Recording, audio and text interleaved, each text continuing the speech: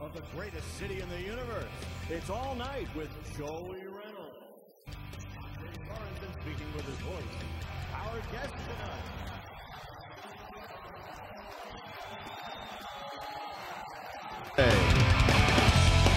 Comedian, singer, actor, writer, producer, and Renaissance man, Rick Younger. American Culinary Federation Chef of the Year, Chef Melody. Musical guests with their tribute to Creedon's Fortunate Son. From True TV, crime commentator Albert Wunsch. Musical guest and back to sanity Southern style Riley Etheridge Jr. Plus, from the Metropolitan Room, singer Tonia Bern-Campbell. And now, the guy who thinks he replaced Microsoft's Bill Gates as the world's richest man, Joey Reynolds. Oh, hi, Jay. You don't say CBS FM anymore, so I guess you didn't lose the job while you were here. No, it's just they decided to keep you, did they? That's from what I know, yeah. Yeah, I know, because you were plugging them, and NBC and CBS really used to be enemies. Well, yeah, but it's old. I mean, well, no, it is old because now that NBC is going to be carrying 60 Minutes on the reruns. That's what I mean. And I think that pretty soon you'll be seeing Saturday Night Live on CBS. Or on ABC. Never happened. Not when a franchise is working. No. When it doesn't work, they dump it on at midnight. Oh, wait a minute, that's when we're on. No, they put it on Channel 11. I don't know if it's good. Well, I was busy today. I spent the whole day building a web for Spider-Man. Is that right? Yeah, a web for Spider-Man. I got it, yes. No, I went to see the show. Yeah. And it's a Broadway musical that's controversial because people have been paying a lot of money to see something that they would ordinarily see at the Indy 500. A car hit a wall, or something that really has an accident. People are really so, we're dark. Yeah, it's not new. This is in the Roman Empire, they used to kill Christians. I shouldn't say this on Ash Wednesday night or Thursday, whenever you're watching the show. But it's the holy days, it's the beginning of the holy days. Yeah. And I noticed walking around New York that a lot of people have ashes. So I took a cigarette and no, I really, instead of going to church, I really should have, but I didn't realize it until I got in to see Spider-Man, and I realized this is my place of worship. For $140, this is church. That's the collection. It's a collection. They're going to take one up, because they're going to retool the show. They are going to retool it. Now, I got a souvenir from the show. Most people buy a T-shirt. Yeah. And maybe if you got a kid, you maybe want to take one of the toys home. They got a big toy shop over there at the theater on 42nd Street. Merchandising. And so if you're going to take something home from seeing Spider-Man, there's CDs, with Bono and U2 and the music from it, which is original and great songs, or maybe the DVD of the performances. Or a T-shirt. There's things you would take. So you know what I brought home? What? My souvenir. Really? Here. I brought Spider-Man. Get out of here. Wow. If you're going to get a souvenir, you may as well get something that's organic. Get the real thing. Something that's, now this is something that you want to take home to your kids, right? You're going to bring, never mind the linens, or the pillows or the pillowcases. Just take Spider-Man home. Now, if you go to see him and you take him home to your kid, you imagine what's going to happen? Oh, please. Well, Spider-Man is a comic book character. Yeah. And written by Stan Lee to begin with, who is an old-timer that's done very well. The movie, of course, is sensational, and now it's a Broadway show. And I loved it. I really liked the show. Now, what they're doing, they want to do like they do with this show. As soon as this thing started taking off, our show, the one you're on right now, NBC wanted to fix it. Nobody ever wants to leave anything alone when it's good. They want to screw around with it when it's good. Spider-Man doesn't need any retooling. What needs retooling is those critics. I was going to call them a name, but I got bleeped on the other one last night. But what needs to be retooled is the thinking of the theater crowd. They want something very elegant. Let me tell you what's good about Spider-Man, besides Spider-Man himself, legendary hero. And we have him here tonight because I wanted to kick Curtis Lewa's ass. That's why we have him here. But here's the whole bit. When you are in theater, in Broadway theater, Broadway's for rich people. 6, 7 rows of seats, $100, $150. Then you sit in the orchestra and you can watch the show the way you're supposed to. we are the people that, if you see Dame Edna, we are those pigeons that are up in the third balcony, up there, you know. Oh, hello, possum. How are you, possum? You know, the people way up who get ignored. Right. Now, in Spider-Man, since they fly through the theater, the best seat in the house is in, you know, upstairs. Up there in the loge. Yes, right. You know, this is a rich man's sport, as a rule, to go to theater, but not Spider-Man. Right. The poorer guy does better. Right. You got this guy in your lap. There you go. When you're watching it on the third balcony. There you go. Literally. So it's Cirque du Soleil with a little more attitude. Yeah. And some pretty people are in it. You know, I mean, there's a cast of 40 people. Now, very much like this show, the producers are nervous about paying this kind of payroll every day because they have a large cast. They are making money because the accident made it popular, and then another accident made it even more popular. They sold a lot of tickets. They didn't want to get reviewed. It got a buzz. And the show got to be very popular in an organic fashion by word of mouth. People saying, oh, you know, I like it, or let's go see it anyway. And that got it made them money. But not enough to satisfy these hungry wolves that are beating at the door of success.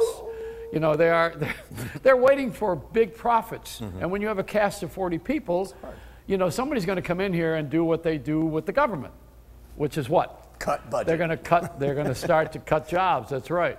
So the entire cast of Spider-Man is going to Wisconsin. You're going to see with them no marching. binding arbitration. No arbitration at all. But isn't it true how they're not making enough money? See, everybody does everything for money. Nobody does anything. This is the only guy here who he is working free. He stands outside in front of our window and does not have a cup. There's no pockets. Well, I guess there's room. There is a little room for improvement here. But you know, there's nobody. The Naked Cowboy has a pouch. Where? Well, that doesn't sound right. The Naked Cowboy has a place for money. So when you're standing outside here and you see Spider-Man, go over and give him a buck. You know, give him a little money because he's a crime fighter. Yeah. And it's wonderful that you actually stopped by tonight. Now, you know, I went outside, and we took our camera outside tonight, and we followed the stream. Yeah. Now, oh yeah, one last thing we didn't mention on the credits. You know who's on the show tonight? Who's that? Speaking Speaking of fighters, John Duddy is here. Ooh. You didn't mention his name. No, because John Duddy is a world-class fighter. Yes. And he has a great following, including me. I think he's the best, most exciting fighter we got out there right now. So we're going to bring John out in a little bit. And you better watch it with that guy because he's Irish and tough. And it's coming up on St. Patrick's Day, you know. I would love to see that match. Yeah. No, all that money that Don King hid in his hair, he would have to take it out of there. You know, the money he stole from Tyson. Fork it over. Hey, Tyson's gotten articulate. Did you see that? Yeah. He's going around now. All of a sudden, he's talking right. Yeah, semi. You know, I think he ought to go on the road with Charlie Sheen. They could do a two-man act of people who have it right. All right. Now, anyway, we went outside, and here's what we did. Roll it. Welcome to Nature's Refrigerator, New York. Hey, listen, look at the sign over there. See where it says on the corner building? I don't know if you can flash around. It says, "Let it snow." We don't mean it. I'm telling you, Pat Sajak got his start this way. So did David Letterman. They were weathermen. And who else? Willard Scott. I don't want to be a weatherman. The hell with the weather. I hate it. All right, and this is the longest winter in history. But I like the people, kind of. Hi, folks. Come on. This is the gentleman straight from Toledo, Ohio, I was telling you about, Joey Reynolds. Right, Joey Reynolds, how you doing? Taylor Man, recording artist, film director coming out of Toledo, Ohio. Everybody's a film director. You got an iPhone? Yeah. Then you're a film director. No big deal. Yeah. So what are you doing here? Well, I'm out here pushing my new single, Mail Time, off the new album, Determination to Maintain. It's not quite released yet, but I just released a new single, Mail Time, on iTunes, so everybody like the joint? It's on iTunes. Called Meal Time? Meal Time. Here. Meal Time. Yeah. Oh, Meal Time. Oh, Mail Time. I'm Chef Melody. It could be Meal Time. We could switch it I'm from up. Hollywood. I was born in Hollywood, California. Oh, okay. I'm a Valley girl. Oh. Meal Time. Putting you on television because you all are coordinated and beautiful. Ah, Oh, look, why not? Where are you from? What are we tasting? We're from Dublin, Ireland. Yeah, Oh, you well, wanna this is give it a Irish. shot? You're from Dublin? Yes. This is wait, that's not an Irish name for this bread, though. They would have What soda bread bread. is it? What's How it called? about Old Roofschlager? Old Roofschlager? Yes. All right, so this first of all, I have a TV show over here in this window.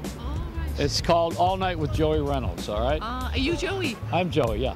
And we're handing out the sandwiches because we want to make friends with girls from Dublin who are beautiful. Well, isn't that sweet? And But guess what? They don't look very appetizing. Oh, they don't? Oh, that's a good commercial. That's the only thing. Are they tasty? Oh, they're very tasty. They're open face. Oh, those No, open face. schlock. Okay. They don't have another piece of bread on them. Oh God. So you don't have to have all The the only bread. thing for free in Times Square. Whole different thing. Hi, girls. Hello, girls. We're giving out samples of something. This is a Roofschlager Reuben with Swiss cheese and corned beef on a rye piece of Roofschlager cocktail rye. Because St. Patrick's Day, you know, is in next week. And this Saturday is my parade in Morristown, New Jersey. Okay. So Is have that a a sandwich. good enough commercial like going to Costco, right? Well, it's corned beef with We're not that cheap. We have What do you Irish think? stew. Would you like? Are you gonna try it? We'll try Maybe it. they want to use the Okay, napkin for something. No, I think we can go for it. Now, Yeah. Helen, tell us the honest to God Okay, truth. okay. Come on. Is it like the cheddar at Cork? Is it Imagine going out to dinner with Swiss? Is it like the Swiss Is this from amazing? County Dublin, Fingal area? A bit longer. Don't be silly. The Irish don't like the Swiss. Oh, we do. We do. We do. Well, you love everybody, right? Yes, Irish yes. love everybody. So St. Patrick's Day. Is it delightful? Yeah. Oh, lovely. Very Now, nice. now I could tell that you are not Catholic, Oh. but you're eating meat, and it's Lent. Oh, yeah, we only gave up chocolate. So I'll tell you what I did that was Irish today. I saw Spider-Man Oh. with Bono's music. Oh, yes. So Very that was nice. my Irish thing. Well, that was good. It was good. Yeah, I Yes, liked it very much. Brenda? No, Absolutely not. Yeah, try a bite. I'm going to skip because I'm a vegetarian. If you come Not by just for later- This is tonight. not a commercial. She's making it one. And if you come come on, Ma. back later, if you come back later, we'll give you a All right, round. Ma, you handed out Well, the no, All we'll right, be back that's to the it. Go round. home. Okay. Even though we gave it up 11. No. Let's see. This guy looks like he doesn't want to talk to anybody. Let's bother him. I like that kind. All right. What do you do? I work for Gentlemen's Club. Gentlemen, it's called what? It's called Cheetahs. Anybody who's running around at that club and is married is a what? A cheetah. Sure. Yeah, exactly. So we're handing out sandwiches to poor and homeless. Are you poor and homeless? We're hungry. Hungry, how about that? Yeah, let's do that. Be good. Please have a sandwich. All right. What's your name? Megan. And what's yours? Purity. Good to nice know to you. meet Now have a you. sandwich. Thank You you. work in the city? No, visiting. Where are you from? From Colorado. Put that sandwich back. So what do you do? What kind of work do you do? Well, Go ahead. Come on, tell us. do you really want to know? Yeah. I'm a school teacher. And what do you do? I work for the local county council in the environment division. Good. You know, I wish I'd had you in school instead of the nuns. Oh yes, I'm a nun. I'm part-time, 3 days a week. I've just been I've just been reduced to 3 days a week. Well, I had an Irish nun. Was she nice? Was No. she nice? I bet you she was sweet underneath it all. What do you do? Come on over here. You're hiding. I do. What kind of work do you do? Come on. She's collapsed the banks. I work in the banking industry. Oh, wonderful. Well, there's a wonderful Irish saying about being held in God's hand. And may the wind hit you in the back of the head while God is holding you in his hand. Is that how it goes? Something like that. Yeah. Something like that. You know, the day that While God... the Irish eyes are smiling at you. No, that's another thing. But the That's day one that more God go holds by. me in his hand will be the day that he decides to do push-ups. I'll be in real trouble. It's an old saying. But you are beautiful. It's good. It's good. Thank you for coming here Okay, today. and nice to meet you. And this weather is your kind of weather. It sure is. We're used to it. We feel it's fairly hot here at the moment. We're used to It's it. been fun. Thank you. Was the sandwich all right? Yes. Stop back tomorrow. We have soup. All right. Take care. Bye-bye. And who do we see over here? Hey, did I run into the director of the show? Well, let's put him on the air. You're bringing in your own food? I had to go get my own stuff. No, because we are being fed tonight. I know, but when is that going to be Myra, ready? what's the name of that company that's giving us this food tonight? Magruder Bakers. Rubber Slugger. When's it going to be ready? It's ready now. They're bringing it outside. Well, I'm going to be inside directing the show, so how am I supposed to eat? Go I'm inside. working. Who's directing it now? Is it on autopilot? It is. Right now, it's on autopilot. Oh, Actually, Steve's doing it. We're on Steve-O time. Yeah, exactly. I'm going to go have my calzone by Bella Vita's. Give us some money and we'll advertise a little more. No, you don't need any money. You already got enough money buying look. Starbucks. You must be rich. So where do you live in Colorado? In Denver. Oh, I worked in Denver. Did you know that? You didn't know that. I was on KOA, and I was on Channel 4, KCNC, which was KOA Radio and Television. Awesome. I had a show that was on all night, and it was on radio and television. And now it's over here on NBC in New York. It's on, guess what? All night. I never got better hours. But I started in Denver. You were too young. It's a long time ago in a galaxy far away. Bill. Yes, sir. Never losing a moment. I have one of those princely bald spots. I have a few too. Prince has a bald spot. Yeah, that's all right. So it's okay now. It's acceptable because if royalty has it, then it's okay. Clearly. Yes. Now, the only prince you care about is the one that dances in Minneapolis. What happened to him anyway? He did the Super Bowl a couple of years ago, but I mean, you know, the record industry has imploded, as you know. Yeah. As we've had many discussions about. He could still perform. Oh, he right? does still perform. He used to dance around like Mick Jagger and his wife sings. I think you know? Prince is a great entertainer. Well, he is. Well, they're all very entertaining to watch, but so are drag queens, you know. And his songs were pretty good. No, he's good. He's good. So Purple Rain. Purple Rain was a I great record. I like that. I was forced to play it without getting any payola. Yeah, you were forced to play it. Hey, we got Rick Younger here tonight. Oh, he's funny. And we're going to take a break. We'll be right back with Rick Younger, who has got his son with him tonight. Does he bring his son? Much? That would be much younger. We'll be right back. You got it.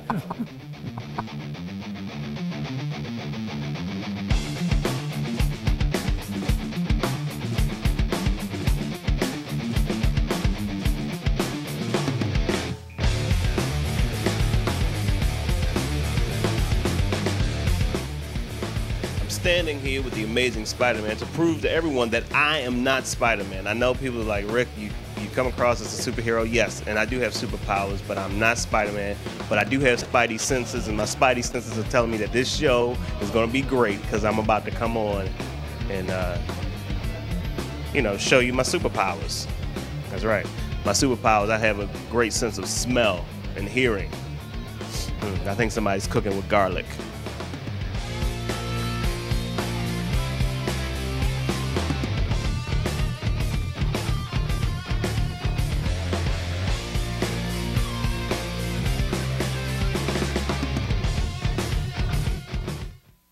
When New York celebrities have something to say, they head for the stoop. This is my stoop. I gotta come to the stoop. Talk Stoop. I feel like we're so close that we could kiss. This is a whole other kind of stoop. It's where Kat Greenleaf gets people talking. What? Really? Yep. That's amazing. Yes. Listen, Naked. Do you mind if I call you Naked? Tell me something good. The best of New York on a stoop in Brooklyn. The celebrity butts that have graced the stoop. Talk Stoop, weeknights at 8 on New York Nonstop. Sponsored by Cozy. Life should be delicious.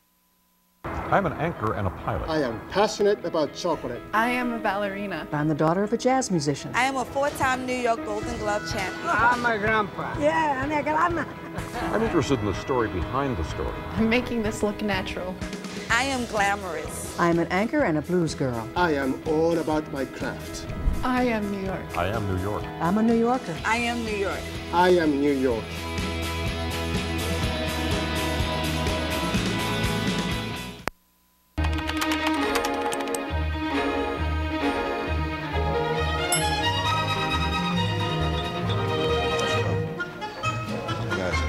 I recommend a steak.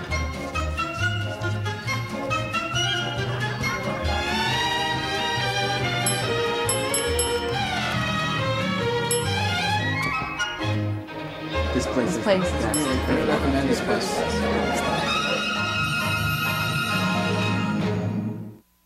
We're all about New Yorkers.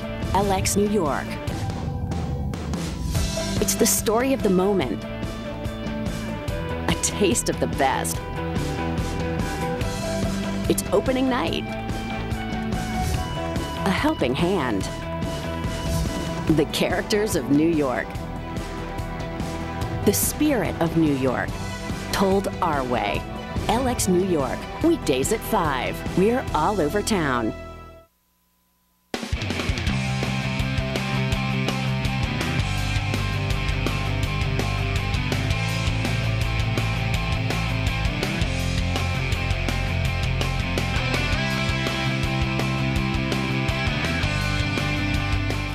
Why do I always feel like we're on ESPN with this desk? You know, the camera sweeps in and all of a sudden we look like we're going to talk sports or something. Tonight, Mookie Wilson's batting average. Wait, Mookie Wilson? Where did I get that from? Here's Rick Younger now. Rick is coming out for the first time. Here he is, tonight. Tonight. He's a superhero. Oh, yeah. Come on, Rick. Joey, how are you? It's wonderful to have you. It's always good to be here. Here's your son. He should be home in bed. He usually rides with me. He drops me off. He drives. He's drives 2 me off years at the old. corner. Hey, he's a superhero in the making. So. Well, I know the mayor gave him his own lane, right? We got a bus lane, a bike lane, and Lois Lane. No, I got a little surprise for you tonight. I know you usually surprise me by trying to take over the show, and you have your own logo cup. Tonight you're not wearing it. with me. Oh, here we go. Of course we do. The Rick Younger postcards. Well, you know, because the show is coming up, April 17th. What show? The Rick Younger Show, April 17th. This is not the Rick Younger Show. No, this isn't. I'm saying I have an actual Rick Younger show, so people don't think that it's a fictitious thing that I made up. Why don't I come over there and take it over like you try to do? I think you should. Why don't you come be my guest? Everybody, Joey's coming to be my guest at the next Rick Younger Show, April 17th at the Parkside Lounge. That's way off, though. I mean, you're promoting it too early in a way. I'm living it, man. I'm not, you know, just let people know as soon as I know. When we expand the franchise of the show, you know, we have to kind of change the name for New York Nonstop because it's going to be on all over the country. Right, right. Although New York is well, the country. Yeah, everybody knows the city that never sleeps. I mean, it's like changing the name of Times Square. Yeah. But we want to put the show on, you know, on all the other nonstop stations they have. Okay. And you're kind of holding us back. How so? Well, because, you know, you're not a big name. I'm not? And no. I thought I was. And, you know, I need a big name to push us, so I had to go and get someone. I can use my full name. But I need someone who's black, maybe, you know, because I need that audience. Yeah, we got to have black. It's bigger black guys than me. Well, we got to have somebody who's got a bigger name. Who? There aren't too many. Yeah, I know. So I went to see Oprah. All right, she got me beat. Doesn't get any bigger. She wins. It's a short name, but a big name. Yes, yes. Now I got a little surprise for you because, you know, we're always joking back and forth about the industry and how the color barrier has really prevented people from working sometimes. Sometimes. And in that issue, you know, I made friends with Oprah, you know. Yes, okay. Not because of that. Okay. It's always good to have black friends, though, you know. Well, the neighborhood you're from is Washington, D.C. Yeah. And, you know, your family, Virginia, Washington. I'm originally from Baltimore, and I started performing in Washington, D.C. So I consider that whole Baltimore, Washington area as like my home area. And Baltimore is the home of Oprah's show. Beginning show, the first show with Richard. She was on People Are Talking with Richard Sher. And that show was produced by a woman who produced my show in Miami. Okay. And she put Oprah on television in Baltimore. I think WJZ. Yes, WJZ. And then years later, she was at WLS TV in Chicago. And she put me on the air in Miami on Channel 10 with a daily talk show. Now, she thought since she was the producer of Oprah's show and she put my show on, that Oprah and I should meet. And we should sit down and talk. And we did. Now, you know, I have a tape of that. Oh, yeah? Now, we look a little different. This is back when Oprah had her fro? Probably. No, this is... she had I mean, her fro was impeccable. I mean, it was like, I mean, not a hair was out of place. When did you get rid of yours? You know, I never really had a good fro. You know, when I was, you know, fros were big when I was a kid, and I had like, my hair is, you know, was so, like, when I would get a fro, it would kind of be like a see-through bush. You know, so it's like, you know, wind would blow my, you know, my You know, in the last administration, everybody could see through Bush. I want to play the Oprah thing here. Please. I don't know if you want to see this. No, I want to see this. What would you think I would talk to Oprah about? you being a prophet, and you said many years from now, a man named Rick Younger will come my way, and he's going to take over. Now, what do you think Oprah would want to do with me? That's a loaded question. Yeah, I know. That's right. Did she want to make love to you, Joey? No. But what do you think? I mean, she wanted to, you know, borrow some records from your record collection. Yeah, like I have a record collection. I threw them out. All right, so you know, years ago we got together, Oprah and I, and I just, what do you have in your head? I know you have a good imagination. I just wonder what you think it would be like every before I week we roll talk this. about food. So is it food related? Did y'all? That would be a little bit of a kind of. This is like What's My Line? Yeah, there's remember that show? It's bigger than the bread box. Yeah. Now, what do you think we would have in common? The news. No, not the news. Nothing. Nothing. Okay. No, it's not money. Would you think of us as being together? Do you think it would be? I would never like thought Jay it. said, money. It ain't money. It's not money. Right, it ain't money. So what do you think? It's not food and it's not money. No. What would you do? You think it would be a good meeting, though? I mean, do you think, it would be we would get along? Oh yeah, yeah. You two are both very nice people who bring all kinds of people together. Do you think I could get her to kiss me? Oh, then I need proof of that. On the lips? No. It's like, hey man, don't mess it up, man. You're teasing me. You got something for me? I want to show you what it was like when we had our awkward first When Harry date. met Sally, when Oprah met This Joey. is our first. You roll the tape, you guys. Come on, let's show Rick and the world what happened when Oprah met Sally or Joey. And I suppose everybody knows who you are. But they know who I am. That's what it is. I'm Joey Reynolds, folks. Oprah, I was on your show last year. Yeah, I remember. And you and I never talked about something really important because we were talking about shock radio or some one of those great subjects, you know. And I lost about 150 pounds. And no, I'm seriously looking at me like that. No. I know. This is years ago. Yeah. And people who meet me now don't think that I was ever Right. white. Because you look like you were born this way. Yeah. So I just carry my fat around in this little bag. So kind of play with it and remind myself. No, I have a real admiration for you this year. Like everybody. I mean, you know, we've all gone through the fat thing with you, right? We've lived through that with you. I'm just trying to figure out what this is. It looks like it was a balloon, but... It's a promotional piece from this NATPE convention, you know. It's one of those bags filled with, well, sand. Oh, I like this. Isn't that nice? This is a good one. You get all kinds exercise. of gook here, but this is good. Yeah. This is, oh, look. This is great. I knew inside of you there was a whoopee. You know? Yeah. I saw you last night at the Temptations. Well, that was a dinner party. The Temptations performed. Yeah. And you tried to be a member of the group. I know, but you know what? I like everybody else, Joey, I have this, everybody wishes they could be something they were not. And I wish that I could just for a day, I could have a voice and I could be a rock star. I mean, the thrill of being up on stage and kind of singing with the mic and kind of talking into the mic, you know. Okay, well, first of all, you have to act like, you got to be like a eunuch. Yeah. You know, and from Philly. Oh, I know. You got and everybody's from Philly, Just do this, follow after me, all right? Uh-huh. All right. I got sunshine. I got sunshine. No, a little more vibrato. Oh, sunshine. Sunshine. No, you better stay white. You ain't never gonna make it. You gotta have some soul. You know? I know. I got sunshine. I know. I have this limited time with you because we're at a convention and you've been moved booth to booth like Charles Manson. I know. You know. Well, They're not quite like Charles Manson. Well, there's more luxury here. Less, actually. And you're doing all these interviews and you're on the road and you're working feverishly.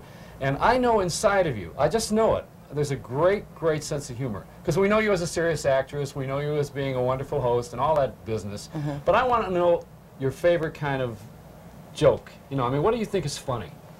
My favorite joke of all times is a joke about a big mouth frog.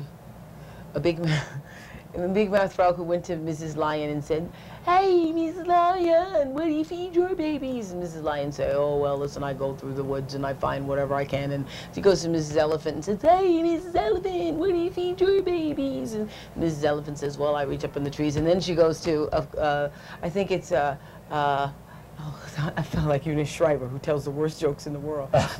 So she goes to Ms. Alligator and says, what do you feed your baby? And he says, big mouth frogs. And the big mouth frog says, no. I love that. That's my favorite joke. I've been telling this. They're giving me the rap. I'm already done with you. No, well, okay, take another minute. I'll see you next year. I'm the boss here. Go ahead. No, look, see what they're saying no over here. They're going to throw me off camera. All right? Oh, she's the boss here. Forget that. Okay. Well, anyway, it's been nice seeing you We're again. out of here. Good seeing you again, too. I love you. Bye. So? That's funny. That was great, man. Now, it's never made television. Well, and now you and I, remember I told you my Oprah story. I met her when I was a kid. She came to my church and she spoke, and I went and met her. So you and I, once again, another we have connection. something in common. Something in common. Yeah, except you didn't get her to sing gospel. No, I didn't. All right, now, I'm sorry. Just a little bit, just show a little of this. I want to show you the kiss, because it got into Vanna White. Now, you know, there's a little thing I did with Vanna White, but I just want to show you the kiss that I had from Oprah, which is on the cheek. I think you guys, can you roll a little of that just to show Rick? You don't have to run the whole piece. For some reason, we never met. But you probably noticed something unusual about me. Yes, What is it? probably. I know many unusual things about you, and we've just met. Yeah. No. Did you see the lipstick kiss? I couldn't help but notice that. Who gave you that? Oprah Winfrey. You know, I recognize those lips. Do you notice there's space on the other side? Oh, no. How's this? Ready? No, you got to put lipstick on here. I have to walk out of the, see, we're in these little booths.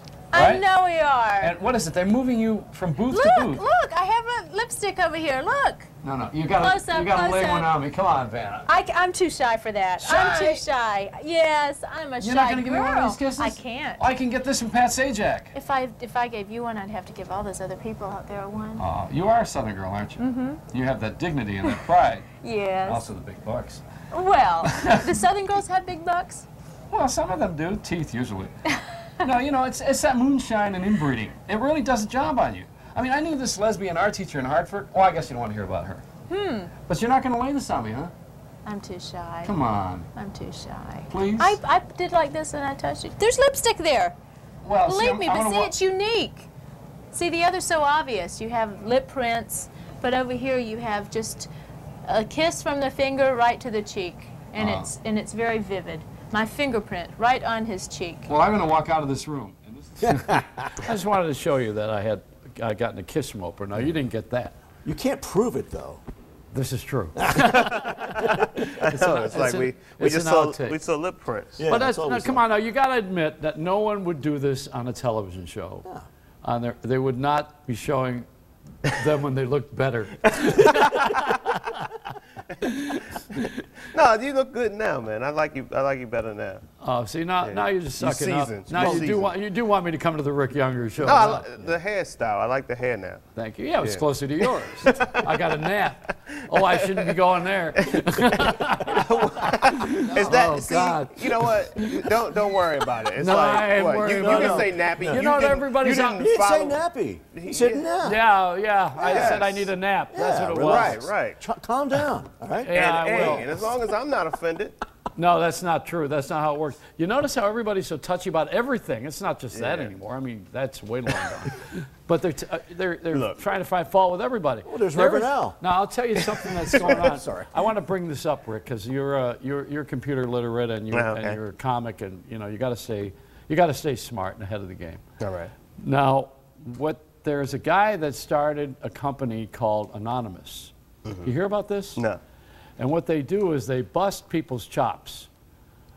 They take their electronics and they gun after them and ruin their lives. And they've done it. It's been on the network news, with Brian Williams. He was showing it last night.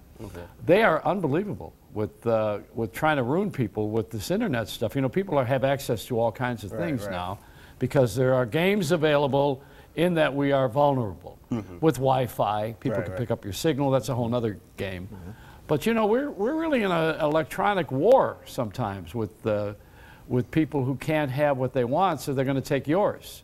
Well, that's one of the things I love about being a comedian. You kind of have the ability to speak and say things the way you feel. And it's like, even if people don't like it, it's like, hey, this is what I do. This is who I am.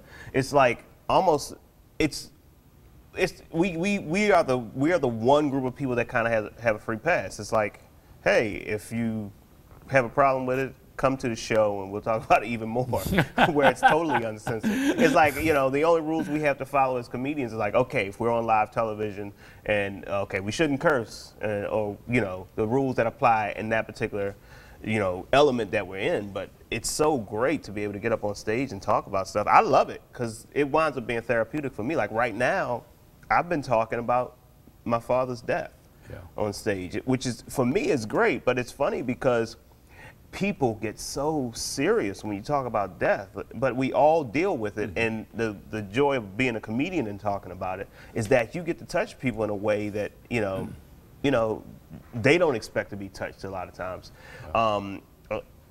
It's, you know, because when I talk about my father dying, it's one of those things where, like, every time I talk about my father dying, people are like, oh, I'm so sorry, and they look like this, and it's like, right after he died, was, if there's anything I can do, just let me know.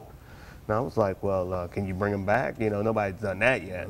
You know, it's like, but you know, it's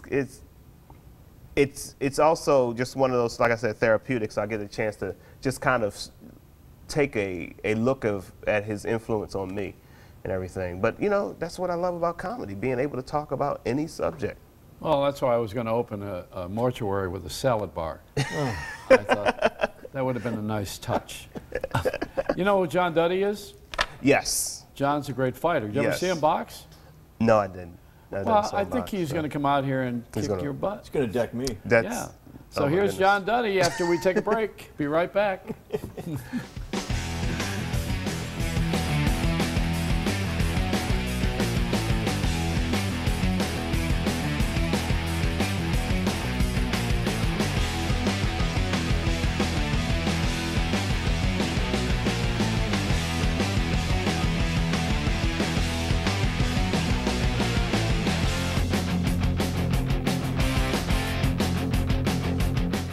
I'm Elizabeth Hasselbeck. If you're like me, you probably don't have a lot of free time to exercise and keep yourself in shape. For me, the answer is the Ab Glider from Proform. I can't tell you how much I love this amazing machine. It's a great fat-burning cardio workout, too. And it's fun. Unlike other ab machines, the Ab Glider combines circular and crunch motions for a fast, fun workout of your entire midsection. You engage more muscles, get a better cardio workout, and burn twice the calories of other ab machines. I went from an 11 to a size 4. 20 inches total. It's really easy and it's fun. With this offer, you'll get an onboard workout computer, Elizabeth's 3-minute rapid results DVD, and her amazing abs instructional DVD, plus her amazing abs eating guide, a $159 value, free. Try the Ab Glider now for 30 days, risk-free for as little as $14.95. If you're not totally satisfied, you can return it for a full refund. You can't find a better way to get better abs at a better price. And getting started is easy. Just call or go online to proform.com. Are you holding the remote right now? It's nice to be in control, isn't it? Fast forward to the good parts. Oh, hold on. We're getting to the good part. If you're receiving a structured settlement from a lawsuit, you know it is not easy to wait for payments, especially when it could be 10 or 20 years before you collect all your money. What you may not know is that you can skip ahead and receive a lump sum of cash now. Call CBC Settlement Funding for a free, no-obligation offer about your structured settlement. Whether you access all or just a portion of your future payments, we put you in control so you can fast forward and collect your money now. If you need cash now, call the number on your screen and find out how CBC Settlement Funding can help. We'll guide you through the process so you can take control of your finances and get your money faster. Call CBC Settlement Funding today.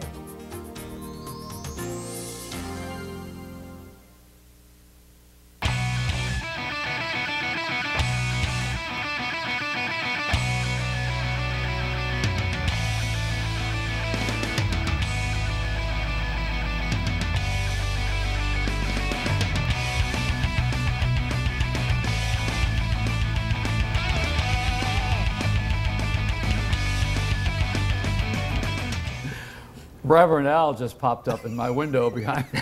I must have said something wrong. As soon as you say the word nappy, Reverend Al pops up for several reasons. What? Something wrong with my hair? Did you say nappy? Who you said was nappy? Well, you know, I would be a bad host if I didn't have some sort of continuity, and I think I'm a good host.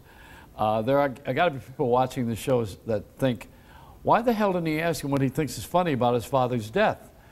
You know, because we don't have any cue cards here. And what would be funny about your dad's death? You know, it's really not the death itself, because of course, every day I have my moments where I think about him, and especially having a son, I feel a connection to him. But my father was a funny guy, and he's the kind of guy who could find humor in anything, and also just in the therapy of talking about his death, you find humor. And like for me, I look at it more as the journey from the last few years, and I just, for me, there were points where I could, in retrospect, look and see that my father was getting older. And one of those points was when my father had an accident in his pants when we were heading to church together.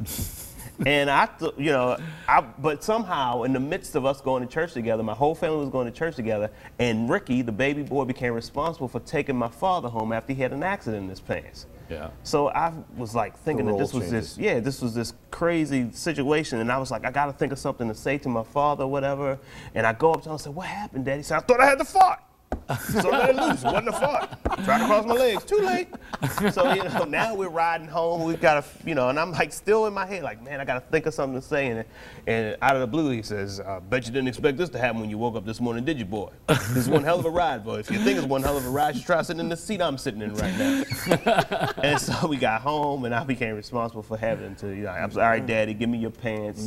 I'll clean those out for you. You go to the bathroom and finish off what you started in your pants." And it was just one of those things where that particular experience was something where, in retrospect, it kind of from that day forward, I kind of like knew my father is getting older, and but my father was the kind of guy where after that happened, even the way he reacted to it, like it was funny to him. Yeah. He was like, because he could sit back and think, if I was a young guy and I heard of an older dude messing his pants, I might laugh first before I find out to see if he was all right. And he would always, like, people would come by the house, he's like, "Did Ricky tell you I had the crappy pants?"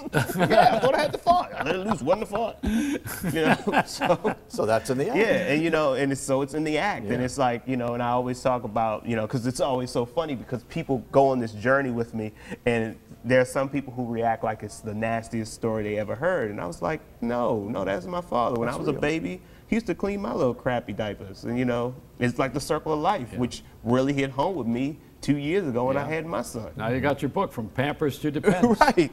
It's like, you got that little baby out there now. Right. And Write that down. So it's like, I'm like, when I change his diapers, I'm like, you know what? I'll pay you back later. You'll get me on the other side, right? When you're going to church with him one day. Right, We got John Duddy's out here now. He's standing in the hall, and he's in his boxer trunks, and he's got his gloves on. This is the way he's coming to us tonight, or is he dressed in a certain tie? I have no idea. John Duddy, come on out, John. Come on and join the crowd here. Oh, look at him. Yeah. He's all right. A GQ guy. That's it. See, this guy should not be a fighter. Should never be a fighter. All right. John, how are you? How you doing? Good. All right. Hello there. Nice to see you. Jay, all right. Now, John is Irish, of course. I don't know if you know that or not. What? Give that away. All right. and he was the great hope of boxing when I first saw him. I could tell a little story. I was at that Metro. What's the name of that place on 40 on the Hammerstein Ballroom? Is that it? Yeah. And John had no credentials at that time. You had a green card. It was American Express. I don't think you had a real right to be yes, here. You're 100%. Yeah. And I saw this guy fight, and I said, this guy's he's going to be the next big thing. Yeah. He has to be. I mean, look at the way he fights. He was relentless and stylish and good looking. And I thought, wow, we haven't had anybody like this in a long time. Because you know what, whether you like Muhammad Ali or not, he was very handsome. Right. And he had style, and he was smart. Yeah. So I met John. I stayed after the fight, and I introduced myself, and I was standing next to him, and I walked along with him, and someone thought I was his promoter. Because I looked too much like a fight promoter more than I did anything. Nobody knew who I was. Yeah. And I said, no, I'm just a fan. And every time he fought, I would go to the press conference because I knew he was going to be the champ. And I always loved the way he carried himself. And at one time, I'll tell one other thing. I figured this guy should be in the movies. There's no doubt about it. This is not Rocky, right? But this is Tyrone Power. Yeah. You know, if you go back that generation, where you had a really good-looking guy who was in shape, and he wasn't. You never wanted to see him get hit in the face. That was the key. Is that John is the kind of guy you don't want to see get hit. So you get mad at whoever's messing with him. Because how dare you touch John's face? I'm sure that's how he felt in the ring. How dare you touch John's face, right? and you know, and invariably he has a soft face. He would get cut. Yeah. Isn't that true, John? Yeah, yeah. Well, I got cut out of my 31 fights. I got cut about 8 times. Yeah. But in, like one of my fights, I had 58 stitches on my face after, over both eyes. So you never quit. No, we all wanted to go in and kick the other guy. How dare you touch John? Yeah. But you have such a following. I mean, you know, and he was one of the first guys on the internet who had, and James Moore, yes, your friend that's James, who's also Irish and a good fighter, different kind. And you know, they both were subculture heroes. They built following. They started out with a little following at the Hammerstein Ballroom when he got his card, and he started to fight here with the Irish Ropes people. And then he got, they expanded the franchise, and he was at Madison Square Garden in the Felt Forum, which became the secondary room to the big arena. And then he was in the big arena, you know. But he kept, the crowd kept getting bigger for him. Yeah. And he wasn't Puerto Rican, which was astounding. Right. You know, because, well, you know, that's what Don King did. That's why I'm saying it that way. He would put a Puerto Rican against a black guy on the Puerto Rico Day, you know? Right, right. I mean, it's like almost like, it's a race. Right, right. So, but John was just a good fighter. Yeah. Yeah. And everybody knows it. So now I was just we all should right. talk a little. You got to do a movie, John. I'm going to try.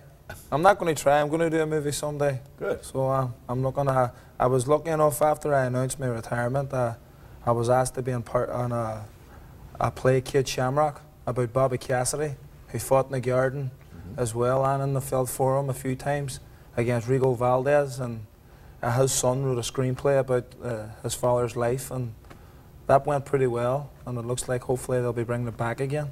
So fingers crossed on that. And other than that, just trying to keep busy. I'm doing some commentating. I'm actually working for the Madison Square Garden on the Golden Glove Finals.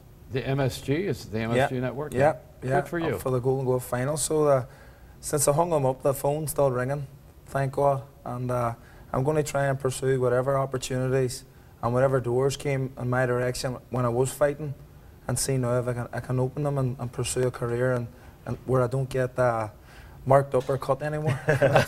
So how old are you now, John? I'm 31. This is you're almost over the hill.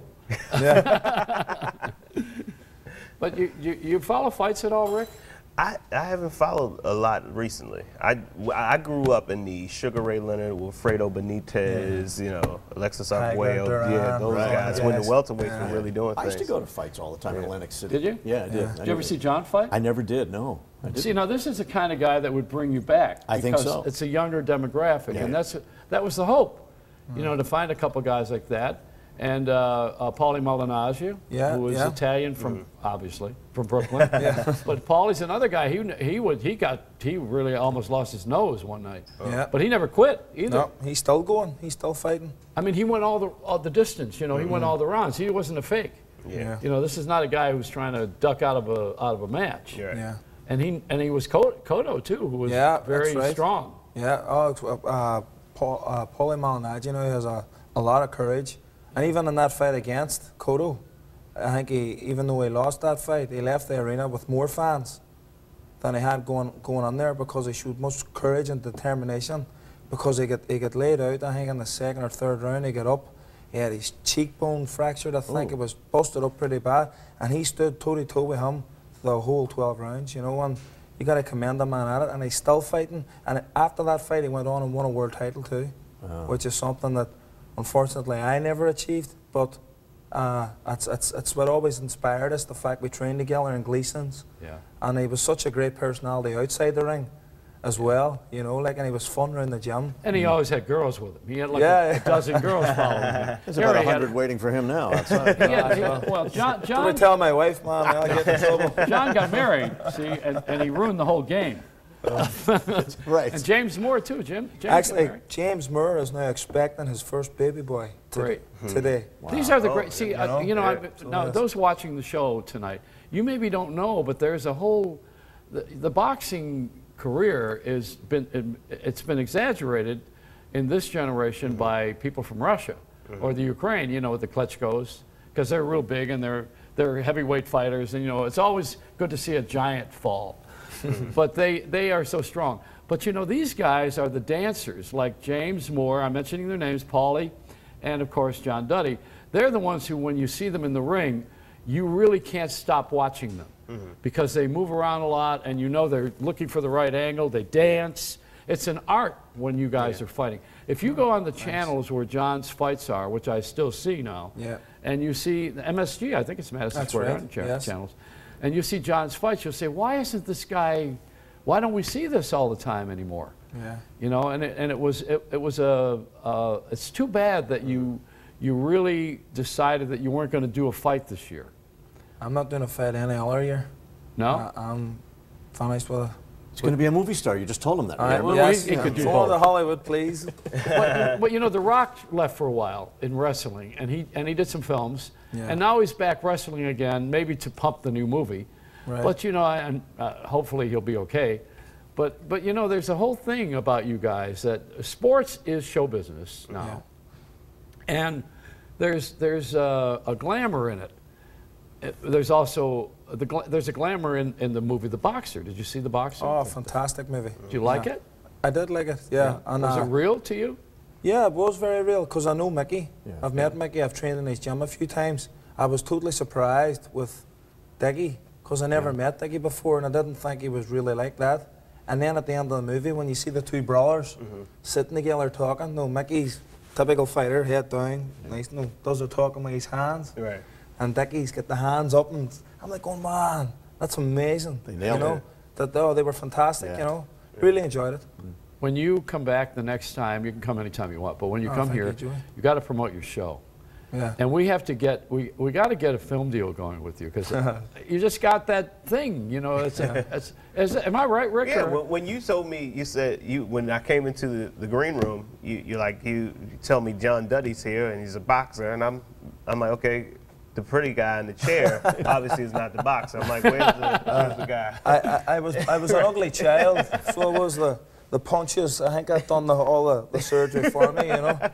Well, you're not going to have to wear this sign. We got a camera close up here, you guys? We can get one. All right. This is not going to be John Duddy's T-shirt. He will not have to wear this. Let's get a close-up of it, because they're not going to know what the hell I'm talking about. Kiss me, I'm Irish. Oh, as long as it's not a 5-knuckle kiss, I'll be okay. You know? I've had enough of them in my life. Oh, well, John, you're great. You're such a good guy. Oh, thank you very much for having me, Joey. And have a happy St. Patrick's Day, too. I'm looking for it. I'm actually marching in it this year for the first time. Good. So that's because every year I was always training or fighting. Right. You know, so I'm very lucky to go there with I was invited as an assistant to the Grand Marshal of an IBO, an organisation, and I can't wait to go out there and experience it. Hopefully it gets a bit warmer.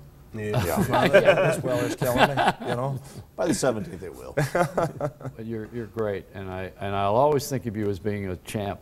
Oh, thank you, Joey. Champ. I really appreciate that. Thank you. John Duddy, be right back.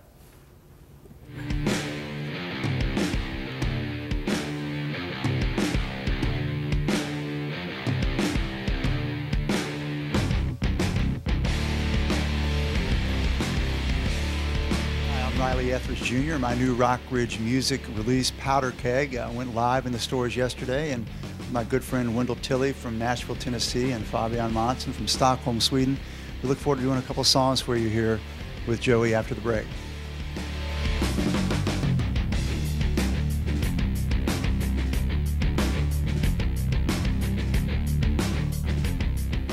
Hi, I'm Howard Dvorkin, the founder of Consolidated Credit. For almost 2 decades, Consolidated Credit has helped millions of Americans just like you. We've helped nurses and doctors. We've helped police officers and firefighters. We've helped homemakers and home builders. We've helped over 5 million people suffering from credit card debt. And now we want to help you. Consolidated Credit is the one company you can trust. Our exclusive Freedom Quest program can help you find options and solutions to your financial challenges. We can reduce your monthly payments by up to 50%, consolidate your bills into one easy payment, save you thousands in interest and fees, and help you get out of debt fast. When credit card debt is the problem, we're the solution. We've helped over 5 million people. Let us help you. You're one call away from financial freedom. Call Consolidated Credit now. 1-800-440-2181. 1-800-440-2181. Hi, I'm Joey Reynolds. I got a brand new show. It starts on television after about 14 years on radio on NBC's New York Nonstop. It's called All Night. That's when we're on. Between midnight and 2, Monday through Friday. And what the show is called is All Night with Joey Reynolds. We're actually doing the show from the NASDAQ market site, which is at 43rd and Broadway in Times Square. This is a show worth staying up for all night with Joey Reynolds on NBC's New York Nonstop.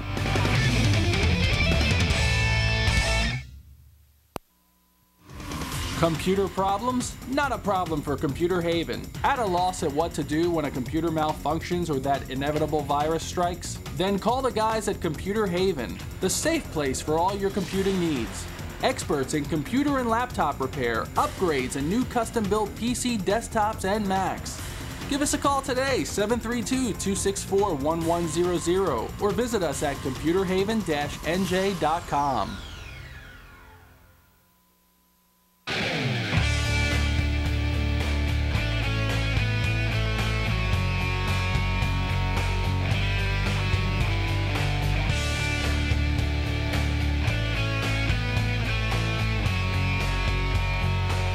Hot dog stand outside on 43rd and 3rd is owned by an Egyptian, and we used to talk to him about obviously Egypt when the crisis was on.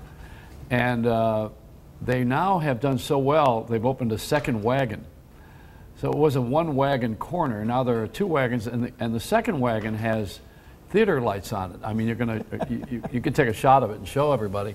I mean, the guy's got a big signage out there now. Look at, well, yeah. You know, I mean, all of a sudden they got the lights of Broadway, and it was a little hot dog stand to begin with. But the worst hot dog stand was, let me tell you, it was on 42nd Street. You know, when this neighborhood was all these sleazy, dirty theaters that we used to go to, and you know, and it turned out to hold kung fu movies and you know all the Bruce Lee films. And it was an excuse for people to go into the theater, which actually we didn't go in to see Bruce Lee, but you know there were a lot of porno shops here as well, and it was a pretty awful neighborhood until the city changed it by, you know what really changed it too. We'll bring it on the air. I'm going to bring Mark Elliott here, who wrote Down 42nd Street. He wrote the book about it, and what they did was they convinced Disney to have a tax-free theater on the corner, and they built these, and this is Mayor Koch, built these anchor stores that were high-rise buildings that they could have this rent-free structure all the way up. And now, of course, you know, there was one on each corner, and they filled it in, and we have everything from Applebee's to the AMC theaters. And now that it's bed-bug-free, we're all real happy. But you know, not to remind them of it, but I did. There's a series of stores that we're holding out to the very end, and this one guy, when I was living with Kramer, you know, at the little apartment house down the street, Kramer and I lived together for about a year. We had him on the show last week. We did this already, but I want to tell you about the hot dog stand. There was a guy who had he was waiting to get the right price, and then they would be able to buy him out. And he had the sleaziest place you ever saw. You know, it was, I think his slogan was "Fill your middle at the griddle" or something. You know, I mean, it was really stupid hot dogs that were overcooked or really, you could see the grease on it, you know. But when you're drunk, at 3 in the morning and you're coming out of a porno show. Yeah, that's probably... That seems to be a gourmet that's meal. apropos, yeah, that's it. Yeah. It's like a hot dog really gives you back what you lost when you went into a porno. Right. It's like, let me eat a hot dog. Oh, my goodness. That was quite a movie. Yeah. In L.A., there's a place called Pink's, and has the best grease in L.A. And that's another one of those spots where you go when you're drunk, you know. How do I know them? I don't know. But the guy got bought out, and he was real, oh boy, did he have a celebration. He asked me if I wanted a free hot dog that night. I said, no, thanks. All right, so we're going to bring some melody out here now tonight. Singer-songwriter Riley Etheridge Jr., and he's got, who you got with you, Riley? Got Joey Barron is not with you, he's with us. And who else? Wendell Tiley and Fabian Manson. That's exactly Fabian, right. boy, you got a dichotomy with that name. Fabian Manson, is that like, oh my God, please don't even go there. One is beautiful and the other's even more beautiful. So here's Riley Etheridge. In this moment, there is no hesitation. It's just pure elation I find in this moment. You're my sole dedication. But thanks for this moment in time. Time finds a way to rush by. These be catching my breath. Life is just a blink of the eye. But now you're here with me. You hold me tenderly. Nothing's passing me by. In this moment, there is no hesitation. It's just pure elation I find in this moment. You're my sole dedication. But thanks for this moment in time. Pain finds a way to reside in the front of my mind. But why?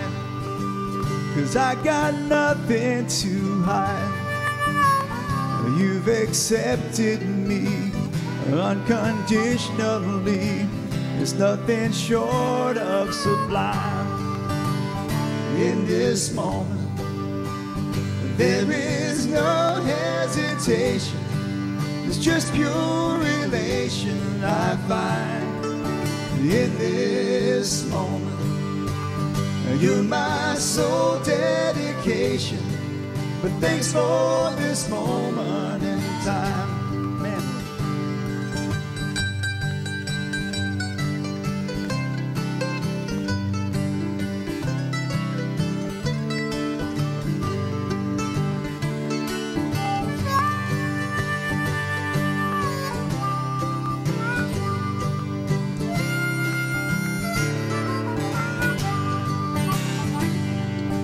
Pain finds a way to reside in the front of my mind. But why? 'Cause I've got nothing to hide. You've accepted me unconditionally. There's nothing short of sublime in this moment. There is no hesitation.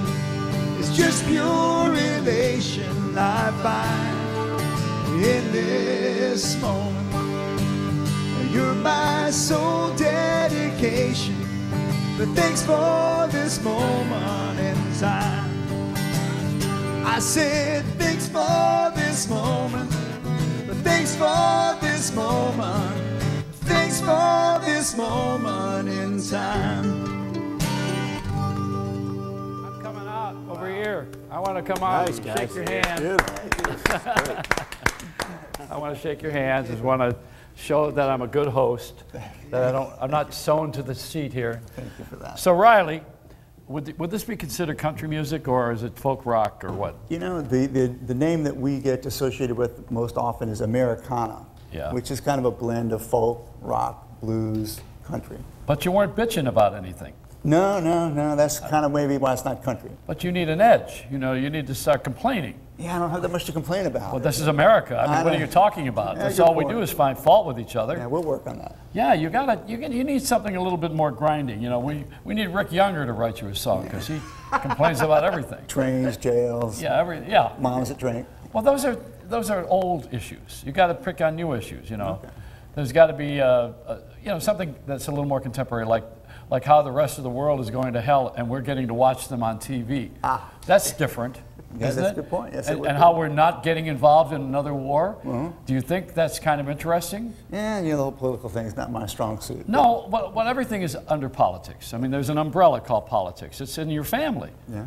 Don't you have any shame? Fair enough. Oh, no, we write a lot about shame. I see. Shame we've got. Give us another song or two. We'll get to that. But you're not Jewish. No. No. No, I love the music here. It's very nice. It's soothing because it's my generation. This is the stuff I used to eat greasy hot dogs to when I was drunk. There we go.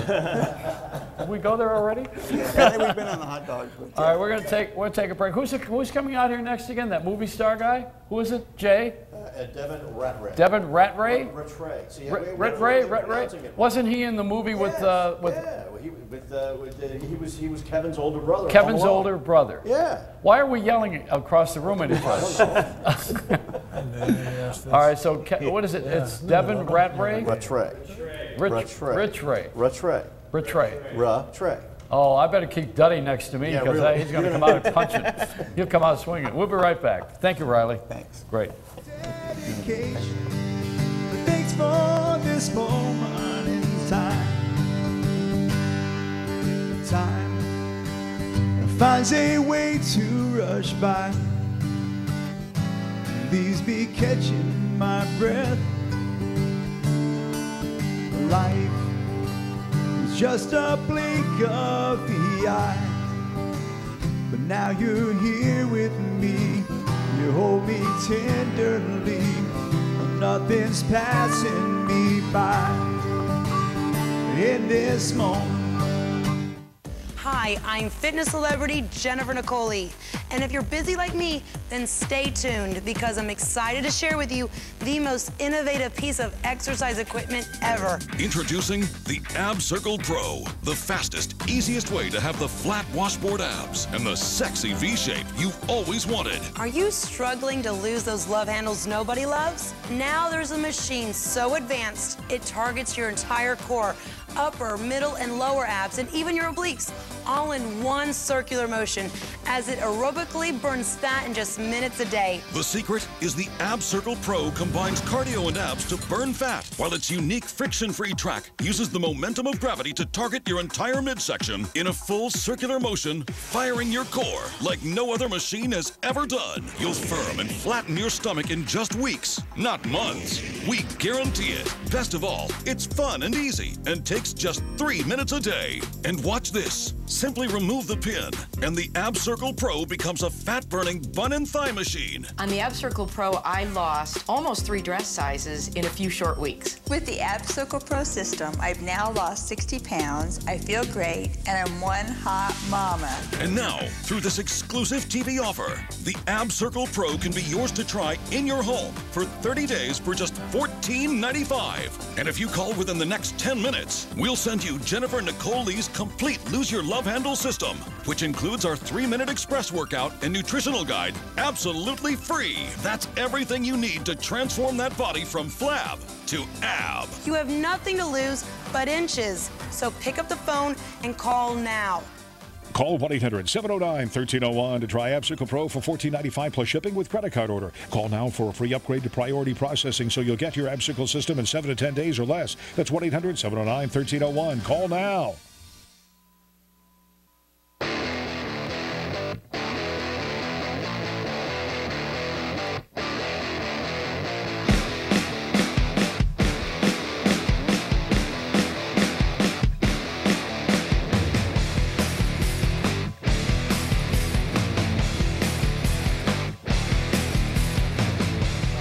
Younger and John Duddy.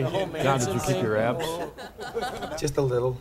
A My little? wife won't let them go too far away. No. No.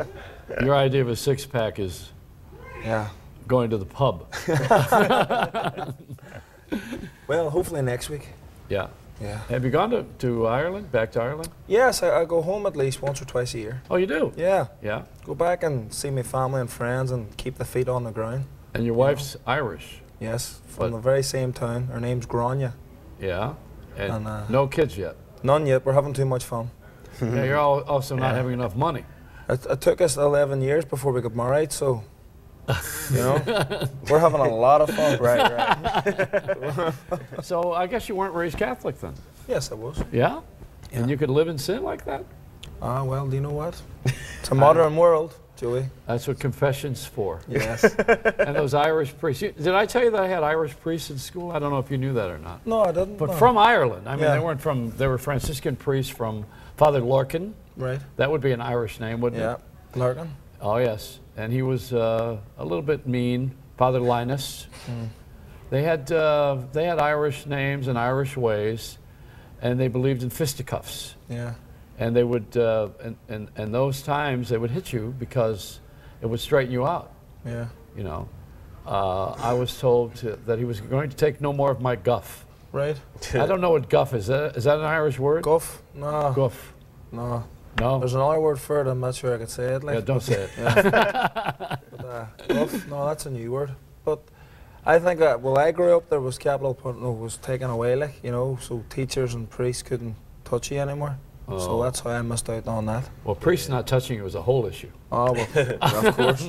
That's why I always stuck to boxing. I was fighting since I was 7, so that's why I was always in good books. You can't do much touching, even if it's your own kids these days. It's like, I mean, when we had the baby, it was like you can't even leave the New York hospital without watching a video about not shaking the baby. Yeah. And it's like, you know, of course, when the baby is born, you're like, it's no way, I'll never shake the baby. It's not, you know, you think you don't need the video until the first time the baby just goes on and on. And you're like, I'm thinking about shaking the baby, and then you remember that video, and it keeps you from shaking the baby. So I guess it works.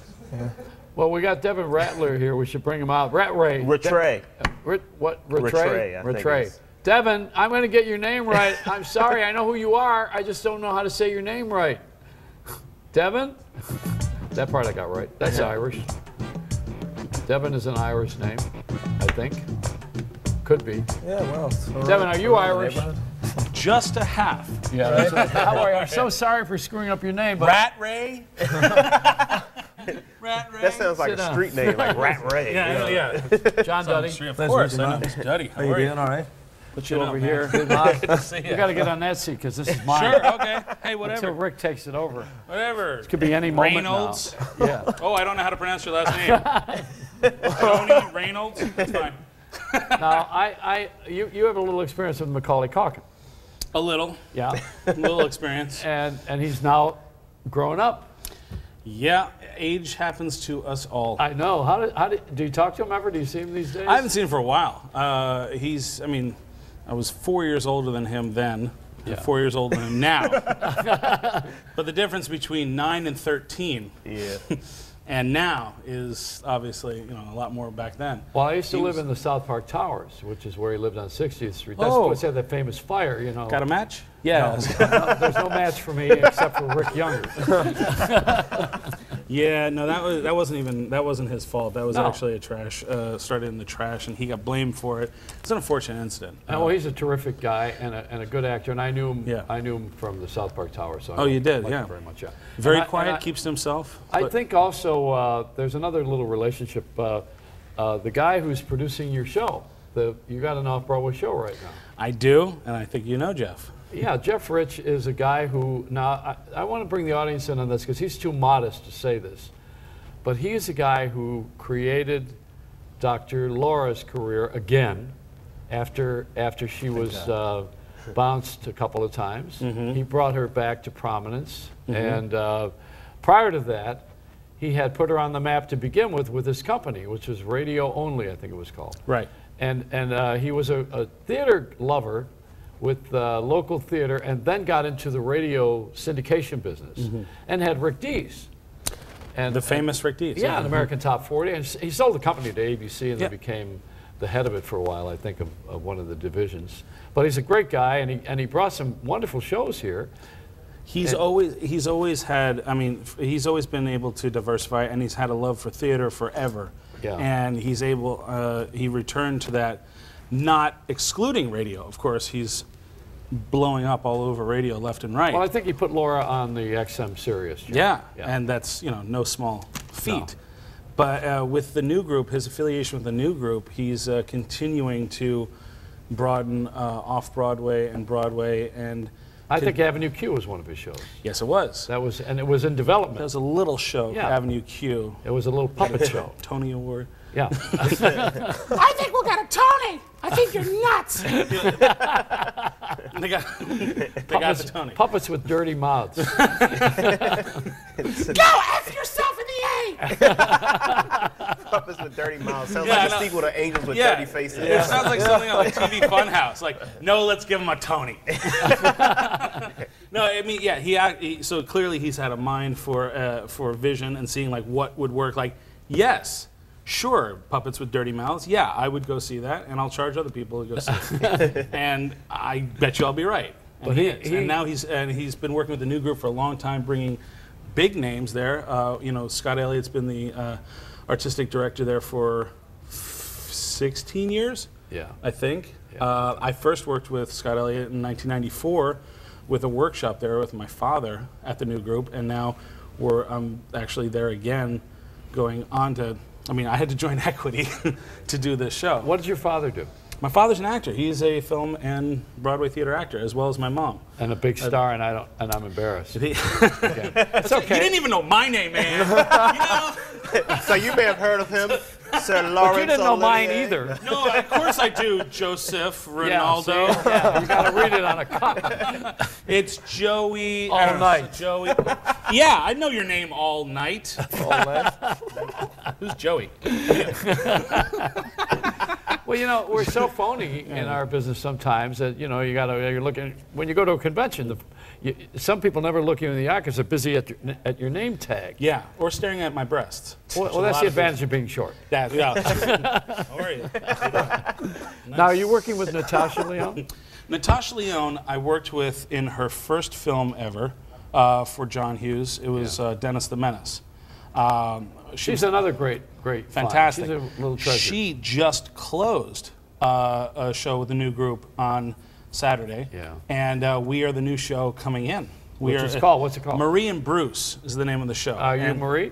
Yeah, you knew that was coming. Yeah. Never mind. Just go over it. It's a bad joke. That's why I'm growing the beard. Yeah. We open April 4th. It's called Marie and Bruce, and it's with Marissa Tomei and Frank Whaley. Wow. Frank Whaley actually gave me this when he heard I was coming on your show. He was like, you need someone to go with that shirt, man. Pick something out of wardrobe. Because I don't know whose suit this is, but that works. That's great. I like it. I like this. Now, you know, John Duddy here, we talked a little bit about it. He's got an off show. They haven't, they've tested it a little bit. Oh, yeah? And you should probably meet Jeff Rich. He would fall in love with you and put you on Broadway or off Broadway and one of the Theater Row theaters. Is that where you are? We are right on Theater Row. Yeah, which I like those theaters. They're fantastic. They're smart and they're air conditioned properly in the summer, as you know. Well, it's actually kind of to our advantage that they're new and renovated because the seats are really comfortable. It's air conditioned. They're a little bit roomy for us, you know, former bulimic people. For anybody. I beat bulimia, man. I beat it. Recovering.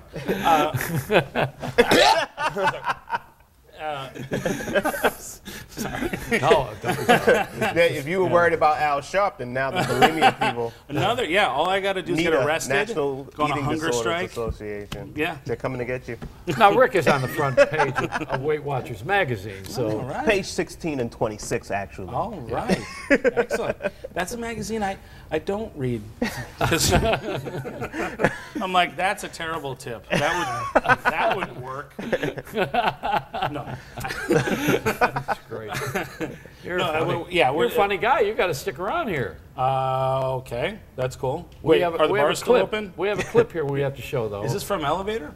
Yeah, Elevator was Shirley Knight. Now, she was here a week or so ago. Oh, good. She's Academy Award nominated twice actress. Yes. And a fine lady, and also in this film. Sweet Bird of Youth. Is that what we're going to show here? We're going to show Elevator?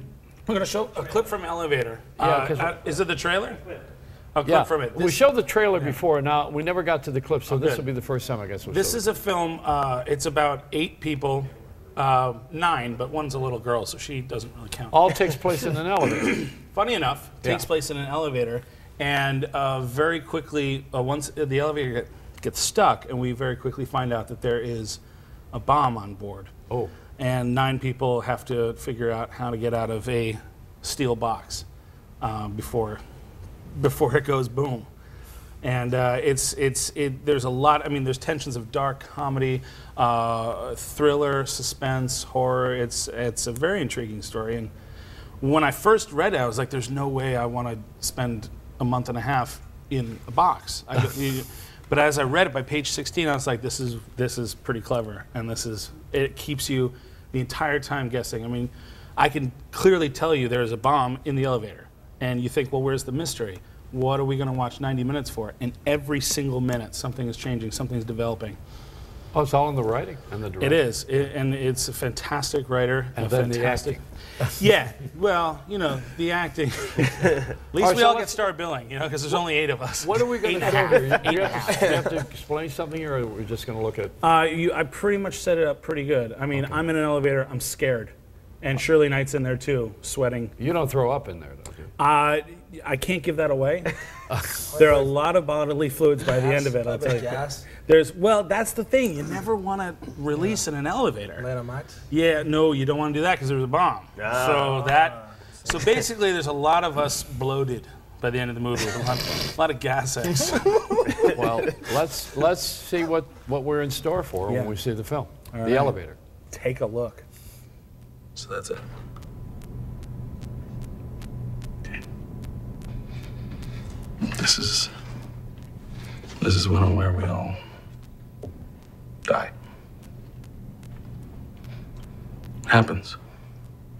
This is where it's going to happen for us. It's all because of this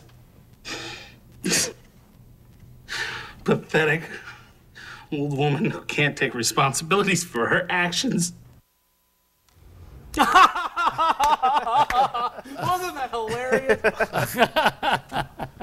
So it's a dark film. But it's too short. I mean, we didn't see enough here. What are you guys trying to... Well, we all explode right after that.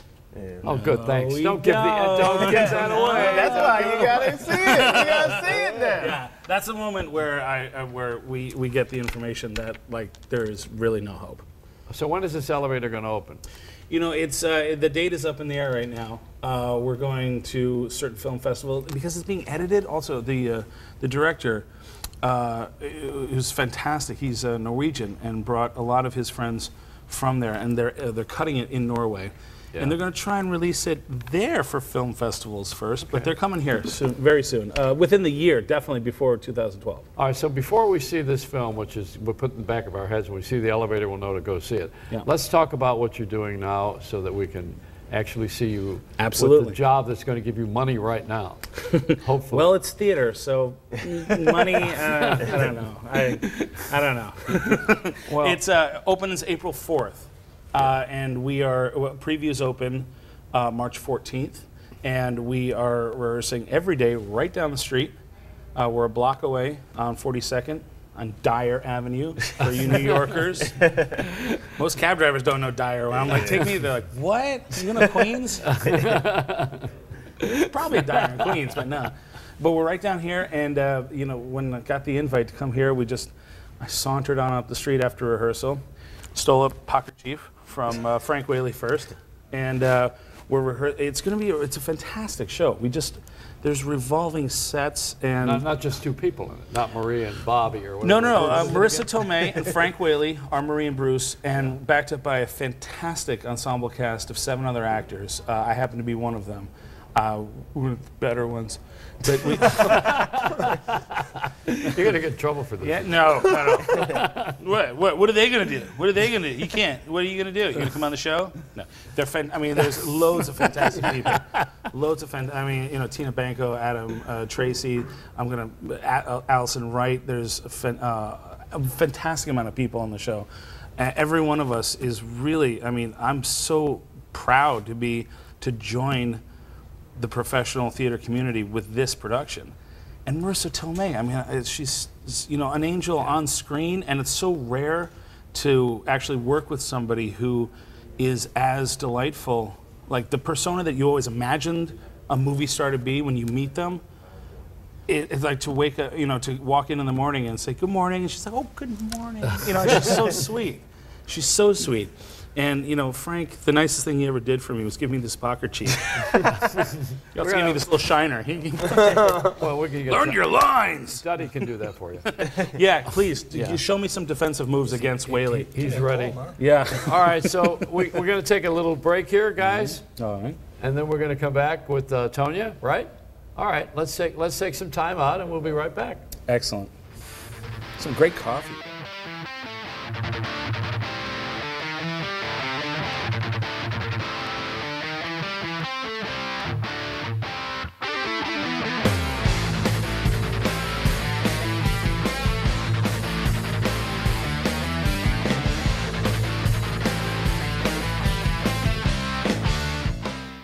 Bam's Auto Body, located on Liberty Avenue in Ozone Park, is a one-stop shop equipped with all the latest technologies to fix your car or truck right the first time.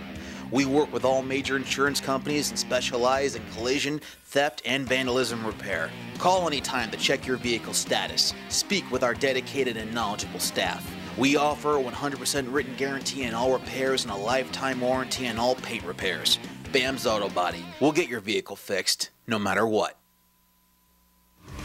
Computer problems? Not a problem for Computer Haven. At a loss at what to do when a computer malfunctions or that inevitable virus strikes? Then call the guys at Computer Haven, the safe place for all your computing needs. Experts in computer and laptop repair, upgrades, and new custom-built PC, desktops, and Macs.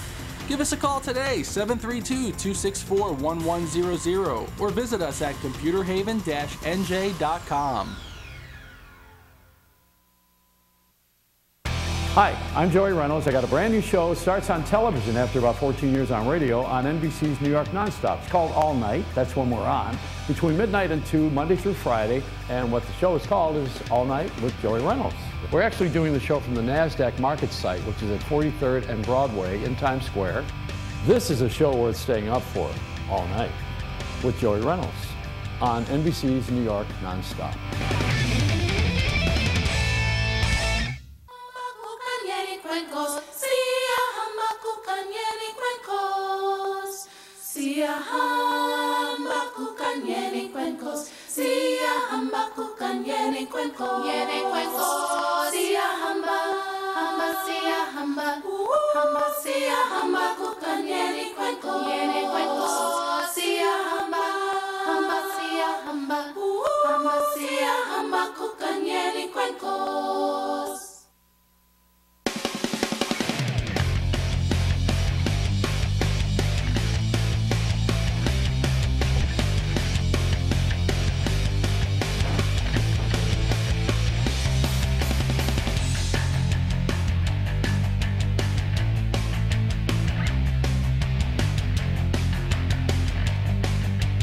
If I don't get this right, I won't have it. Tonia's here, you know. Tonia Bern-Campbell. Voilà.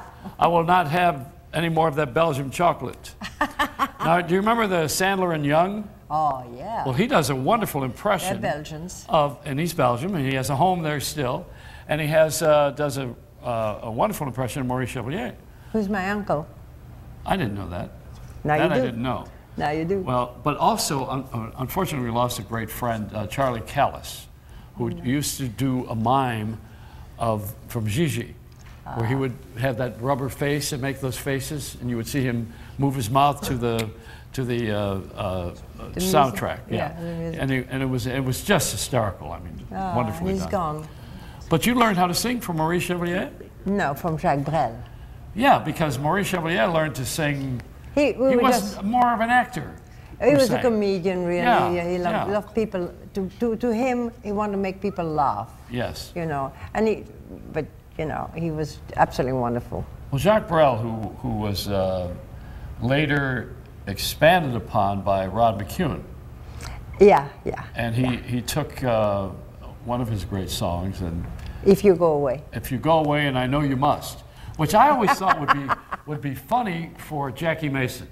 You know, if you go away, and I know you must, you know, but if you stay, I'm going to get you something else. But you know, if you got to go, I mean, you got to go. Leave me alone. But if you're going to stay and then you go, that's a Jacques Brel. I'll try not to think of that next time I sing it. No, don't do it. So what are you going to sing for us tonight? This one is a song of Piaf, Miller. Edith Piaf, who of course was not at the Metropolitan Room. No. Never played the Metropolitan Room. No, Carnegie Hall, but not the Metropolitan. And never a small little room that's intimate and gorgeous, and you're going to be there when? I'm going to be there Friday, Saturday, and Sunday. Of this week? This week. And you will be singing Edith Piaf songs? The show is called Piaf, Chevalier, Brel, and me. Oh, well then you got everybody covered. You could go to Paris now and smoke. That's right, that's right. Well, let's hear a little. Edith Piaf, of course, was famous for No Regrets. That's right, that's what it was. No Regrets. That was actually the song they played on her funeral. Yeah. You know what they're going to put on my coffin? What? Nobody liked him but the people. They're going to put it right there. I have trouble with management, have you noticed? You know, they're pushing me along now. You know that, right? They want to move this along. But they push you with love. Is that what you call that? Mm-hmm. Yeah. I don't know. I'd rather have it done with money. So what are you going to sing? You're going to sing If You Go Away? No. I'm going to sing the Piaf song and then the Brel song, If We Only Have Love. All right. Oh, that's great. That's got drums, too. Yeah, but Not we tonight. don't want drums. We don't want drums. Okay, well, let's hear this. All right? Okay. I'll get out of the way so you can... Thank you. You know, there's a 2-drink minimum here. Is there? I think I've lived that out. That's not unusual.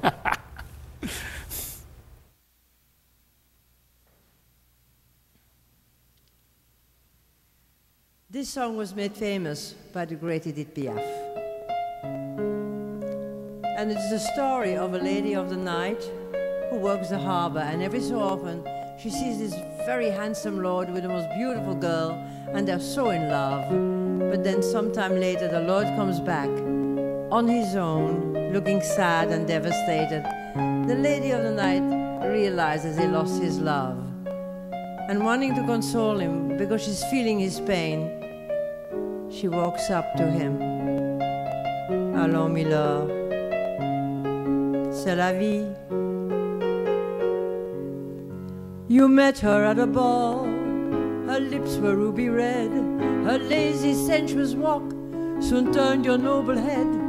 You're not the first to find that love can be unkind, and still the world goes round with one heart left behind. That lovely girl, Miller, has got a heart of ice. Life can be hell, Miller, as well as paradise. Come on, get wise, Miller. Her lips don't lies, Miller. The charm of all the arms will make your heart forget that God the cost, Miller. Let her get lost, Miller. One memory can be a lifetime of regret, so let it go, Miller. Come on, relax with me. I'll love you through the night, and your heart will be free. Dire qu'il suffit parfois qu'il y ait un navire pour que tout se déchire. Quand le navire s'en va, il l'amenait avec lui, la douce aux yeux si tendres, qui n'a pas su comprendre qu'elle brisait votre vie. L'amour, ça fait pleurer, comme quoi l'existence, ça vous donne toutes les chances pour les reprendre après. Come on, get mad, Miller. That's not so bad, Miller. Laissez-vous faire, Miller. Venez dans mon royaume, je soigne les remords. Je chante la romance, je chante les Miller qui n'ont pas eu de chance. Je vous connais, Miller, vous ne m'avez jamais vu. Mais vous pleurez, Miller, ça je l'aurais jamais cru. Do I see tears, Miller? Ah, come on. No tears. Smile. For me? Ah, you can do better. Un petit sourire, voyons.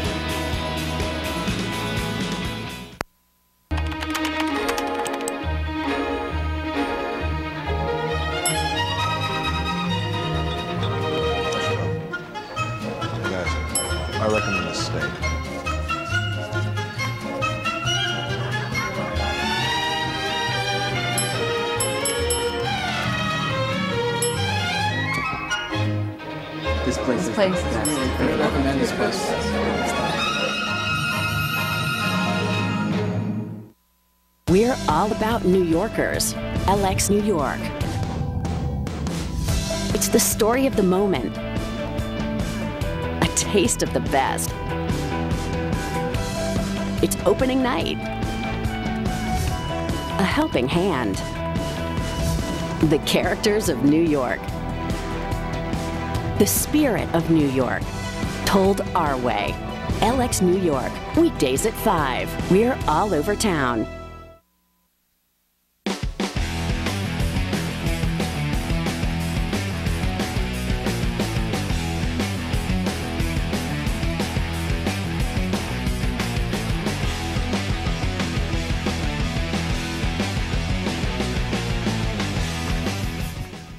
Camera moves in, and all of a sudden, people who took a little nap, they said, "There's others out there now, other new people on the thing."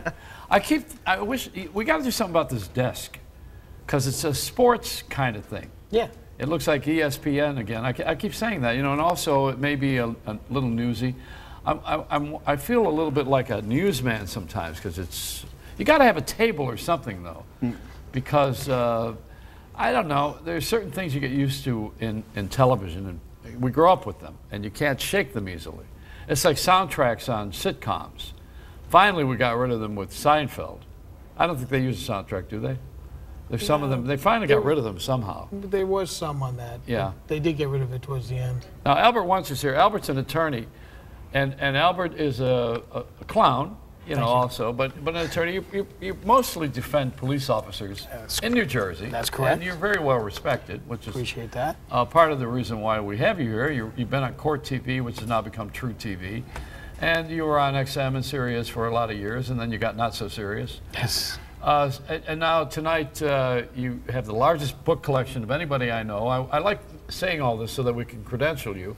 And even the director of the show, Joe Valenti, said to me tonight, "Did you read the book?" I said, "I don't read the books. We got Albert."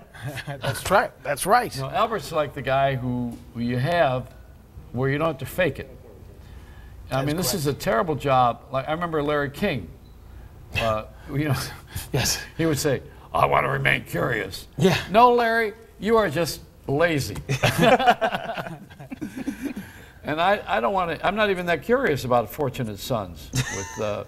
These two guys, but you read the book, right? I read the book. Yeah. Of course I read the book. Actually, you would be curious. This is like right up your alley. Now, Matthew Miller said hello to me, but I never met him before. Yes, you did. He said that. Yeah. But I don't remember him. Yeah, and it was Liel Leibovitz, but that's perfectly fine. Where was it? Back on the old days, WOR. What was he doing? Did you read another book? We had a book, Lily Marlene. We talked about your pig. Oh, now I remember that. You had the pig in Philadelphia? Oh, yeah. Oh, see, now I remember my interview with you. No, I know you guys are good writers, and Albert is a good reader. So that's together. And then there's Rick Younger, who he and I remain ignorant. Yes, we like to just fly by the seat of our pants. That's right. That's what we bring to the thing. And that's why we're here at the table, because it's like a sporting event, and that's why we have the sports day. Is that what it is? Also because we're not wearing pants. That too. So that's why we nixed the couch, because what? I think we should bring back around in no pants, but you know, regular tops. That's bring back like a Virginia Graham motif for this. That voice of hers could cut through cheese. You know, you could listen to her if you were vacuuming, and I know you're not a housewife. Yes. But if you were vacuuming, when she was on in those days when we had housewives, the vacuum could be running and you would hear her 5 rooms away. You could tell you didn't have an apartment in Manhattan.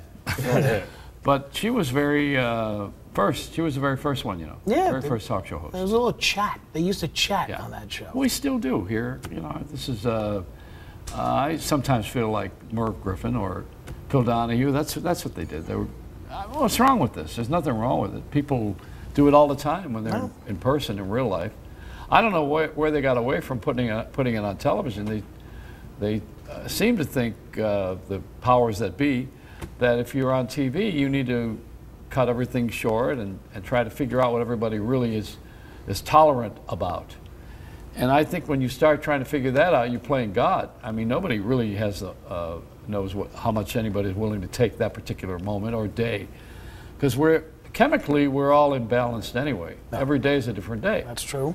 And you know, we call it attention span, short attention span. We call it deficit disorder, bipolar. You give it a lot of names. What it really means is you're pretty damn uninterested in what's going on. You know, I mean, in the days when I was in school, they had me be interested in a book. Like Fortunate Sons is a book that you said I might be interested in. No, I know you'd be interested in It's Chinese. Well, but it's the whole sense of community that you love to take a look at, and the melding of cultures.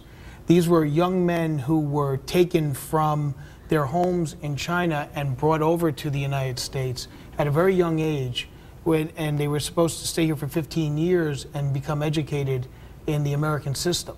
And they went to Connecticut and with the hopes of eventually going to like Yale University or Princeton or Columbia. And some of them got a chance to get started there, but then they were called back to China. And they brought back all of their experiences. And what's interesting is that they come to America at a very interesting time. In the 1870s, okay, we have the centennial going on. And they get a chance to go to Philadelphia and take a look at all the wonders of the United States. Everything that the United States had to offer the world was on display. And the other nations came and they would show what they had to offer. And it was just these kids looking at this, their eyes wide open as to what's going on. But as much as we had all of this excitement and progress and everything else, 1876 was also the year that Custer gets destroyed at the Little Bighorn. So as much as we have all of this progress, you still have the the cowboys and Indians going on. When these young men land in California and come over to the East Coast, they take part in a train robbery. They have guys come onto the train and rob the train, which had effect on at least one or two of them. They would write about that. So this is not a novel. No, it's not a novel. Well, you know me, we never do novels. No, we don't. We never do you guys had quite an experience doing this. What brought it on? I mean, why would you pick this batch of guys from China? Yeah, it's weird. Well, but he was the one who found the story. I was telling Albert before, I took the Trans-Siberian Railway with my wife to go from Beijing to St. Petersburg, which oddly enough costs less than going from New York to DC on a train. And we're sitting in Beijing. It's, Beijing, you have all that smog and rain in the afternoons. It's disgusting outside. And we're in the cheap hotel because we don't have a lot of money. And we're sitting, there's one channel on our TV, and it shows some documentary in Mandarin, which neither of us speaks. And there's a photo. This is a good thing about our book, by the way. It also has photographs. There's a photo of a young Chinese boy. The photo looks like it was taken sometime in the 19th century. And he's standing next to what I recognize as Yale University. And I say to myself, I had no idea that there were Chinese students at Yale so early on.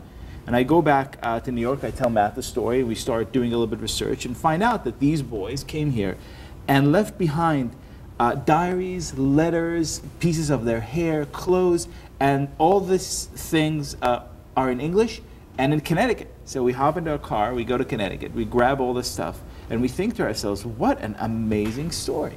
You know, we learned, for example, that they came here, they were 8, 9, 10, 11 years old. They knew no English. So they had to learn English just by learning how to ask for food. You couldn't get to eat anything unless you knew how to call it in English. You were going to say what? Well, I was going to say, the interesting part of the story, I think, wasn't necessarily that they're just in Yale. Lots of people are in Yale. It's that these are boys who are taken from small villages, 8 years old, 9 years old, 10 years old, 120 of them, thrown into a boat, shipped to America, said, you're going to grow up here. And then even before they can graduate college, they're sent home. So they're neither American completely, nor really Chinese. So in a sense, they only have each other. They're like in this, never land of their own experience, but still they managed to become sort of like the founding fathers of modern China. Does it have a surprise ending? No, I mean, because it's history, so you know how it ends. You know how it ends. Right. Yeah, the Boxer Rebellion comes around, we have some problems, and then next thing you know, we're fighting them in Korea. Boy, you brought that to another. So the end. The end. Go from there. So Fortunate Sons. Fortunate Sons, very interesting. It was nice to see. Yeah, it's funny because Connecticut could have been the only state that would have actually tolerated this. They could never have gone to Harvard because Massachusetts, Boston was always so prejudiced. Connecticut was definitely the right community for them, and they fit in well, and they were adopted and became really part of that state. And that's why I was fascinated because I went to school in Connecticut myself, and I knew right off the top that they would never have been Harvard men. Well, I appreciate the visit tonight. Thank you so much, you guys. Thank you. And we'll see you again pretty soon, when you write your next book about Al and I, and our relationship. Yeah, the unfortunate Sorensen. We'll be right back with, who's coming out here? Chef We got a Melody. chef coming up. Melody? Chef Melody. Oh, good. All right, good. Melody will be here with some Irish food, so you guys can stick around and eat. We'll be right back.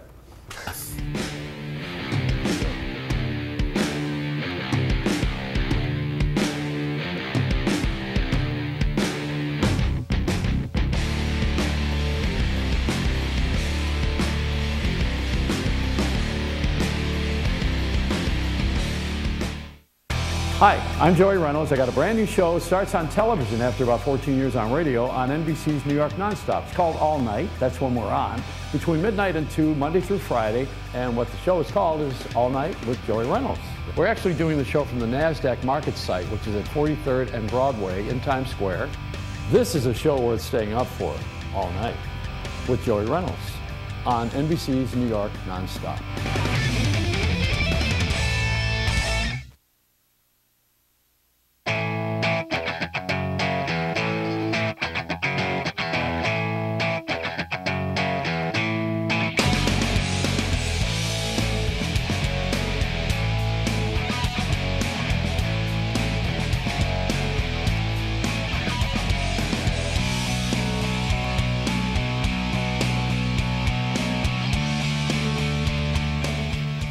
That's Devin Ratray getting even with me tonight, and his brother Lou. You gave it away. We were going to let him think it was a real live New York robbery going on. Oh yeah, is that right? Yeah. No, you don't want to do that. Because we don't want anybody to imitate life. Okay. Now we have Chef Melody here tonight, and the melody lingers on. I can smell the stew, while we listen to some of the great music of singer-songwriter Riley Etheridge Jr. So why don't you guys play, and I'm going to eat, okay? All right, come on, and I'll have some of this wonderful Irish stew and soda bread. Left phone, left-hand side, got away to all I should. Responsibility, the fuse, so burned with nothing new. Been 10 long years since my eyes have seen. Had my feet on bayou sand. Now I'm back with new humility. Hope to do the best I can. Going home is like a powder keg. Just takes one spark for it to blow. All the fears the many years have bred and made it hard for me to know. Shame that drives a wedge between what is now and used to be. Or could the spark be those forgotten dreams surrendered on the river road? Faded photos bear the evidence. We can't hide from who we are. Well, I can't run, I can't try, but I won't get very far. Took me 20 years as I struggled to make sense of who I am, and the compromise I've steered to, and the failure of our plans. I tend to take you west, my friend, and leave your troubles far behind. But the only way to free yourself is to make peace with all the time. Spending the rest of it in uncertainty, all the things we can't control.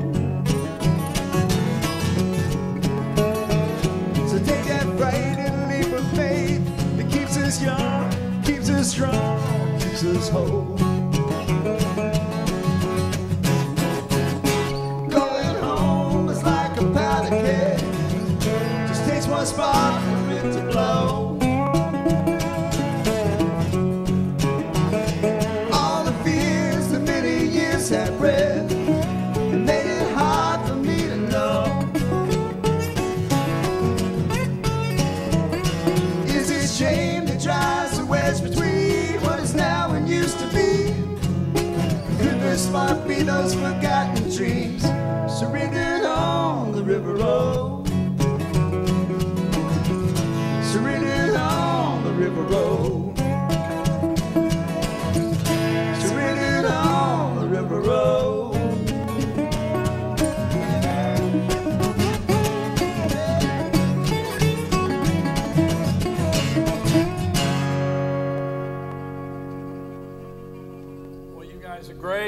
Thank you. Wonderful. I wish we had a bigger crowd outside, but we chased them away, you know.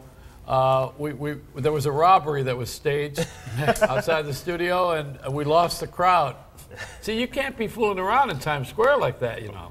People are real serious these days. Oh, I think if you look a little further up the street, they're actually getting arrested for impersonating a robbery. So. Yes, exactly. The right to remain silent being mentioned to them. He's got Albert Wunsch over here, who's a lawyer. He's pointing over here like, you know, trying to get...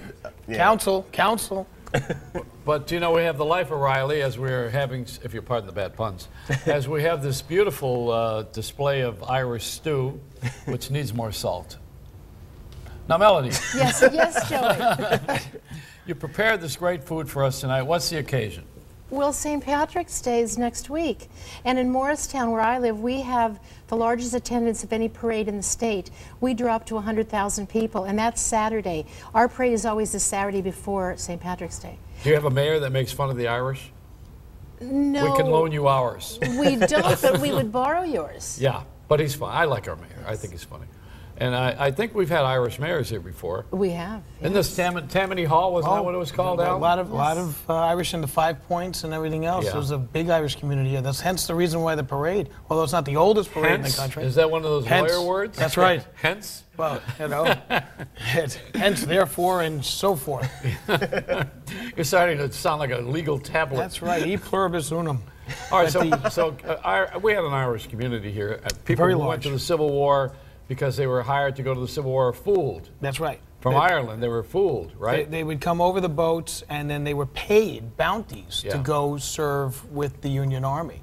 And actually, if you were rich, you could hire someone, and usually it was an Irishman or German, to take your place in the military. Yeah? Well, they couldn't do that when they drafted me. How come? Well, you know, they wanted you. Warts and all, they wanted you there. But the Irish ran the city for a long time, and of course, police and firemen are mostly Irish in our city. That was the one industry that they could get in. Fire departments and police departments were one area that the Irish could get in. Most of the other areas they could not. I mean, the Irish need not apply was, you know, a sign that you would see in just about everything. I didn't know that. Yeah, it was very tough. And in fact, the draft riots in New York that occur in 1863, where the Irish revolting against the fact that they were the ones that were doing all the fighting. You know, it's a rich man's war, poor man's fight. And that there were black Americans that were getting jobs in New York that were taking them away from the Irish because they were taking less wages. So the draft riots came out, and that was all down actually in this area and a little further south of here. And it was horrible. And they you know, many men killed. They had to call the army up from Gettysburg, just getting done with the fights in Gettysburg, to come here and bring peace back to New York City. Wow, well, that's why we have great sports here. We took all our aggressions out on basketball, and I think. Which, by the way, is a field that black folks have gotten into. I heard in great numbers. Is that true? Yes. And not so many Irish. Now, Melody, you have a catering service, do you? I do, in Morristown, New Jersey, and Sherman Oaks, California. Oh, yeah, in both places. Yes, the Main Event by Melody. And I also teach children to cook healthy and green. One of my businesses is Kids Green Kitchen. And in turn, these children are teaching their parents to cook, so that's a good thing. Well, you're great. Every time we've had a holiday, you've come around with something gigantic. I have. Thanksgiving's been our biggest for about the last 22 years. Yeah, you kept bringing us these turkeys. That's right. And I love the idea that you know how to cook seagull. Well, you know, in this neighborhood, you need to. Yeah, because you know what the advantage of seagull is, it's already salted. That's right. I've had bagel. Well, we've had a lot of fun with you. Thank you for the food tonight. You're My great. pleasure. Should we want to plug the bread again? This Rubschlager or whatever it's called? Well, this is a Rubschlager Reuben with Rubschlager cocktail rye with corned beef and Swiss cheese. Then this is a apple Irish cake. And these are my brownies that go to the Academy Awards every year. They're brownie melodies, and they're very fudgy. And, of course, soda bread. And my Irish stew that I put... Lamb?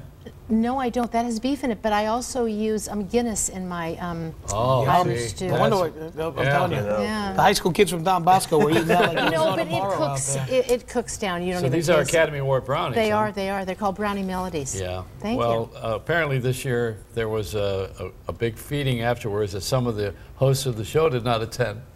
But your brownies are great. You're great. You're always fun to have around. Thank you, Melody. Joey. We go back a long time. I know. It's wonderful. You're great. You're great. Thank you. Thank you.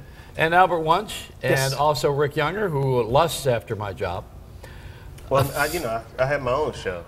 The Rick Younger show. I know. April 17th at the Parkside Lounge. So Joey's going to be my special guest that night. Yes. Yes. And I'm going to come there, and He's going to take over. I'm going to sing. Please do. Oh, please. Just let me know what you want to sing. I have the band ready. Thanks. We'll have another Reynolds rap right now by saying good night to everybody. Thank you all for being here. And you know what I say? Let a smile be your umbrella. What is it? But don't get a mouthful of rain. Let a smile be your umbrella, but don't get a mouthful of rain. Yes. All right. Be right back. There are 13,000 cabs in New York City, but there's only one that pays you. Climb into the cash cab and I will quiz you all the way to your destination. As the meter clicks, the questions get harder and the stakes get higher. If you get stumped, you can shout out for help on the phone or off the street. But be careful, because in this rig, it's 3 strikes and you're out. So what do you say? You in?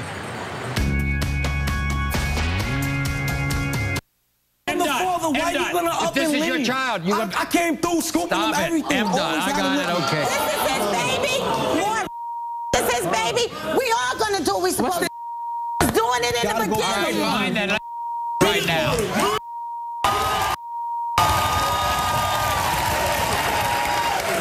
When it comes to 23-month-old Zaire, M.Dot, you are the father.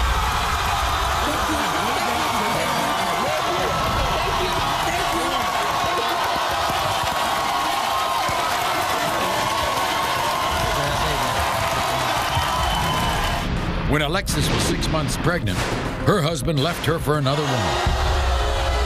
And now denies he's the father of her newborn baby. Alexis is jealous, so find the real dad and get out of our lives. She wishes he wasn't the dad, but will her wish actually come true? Tyler?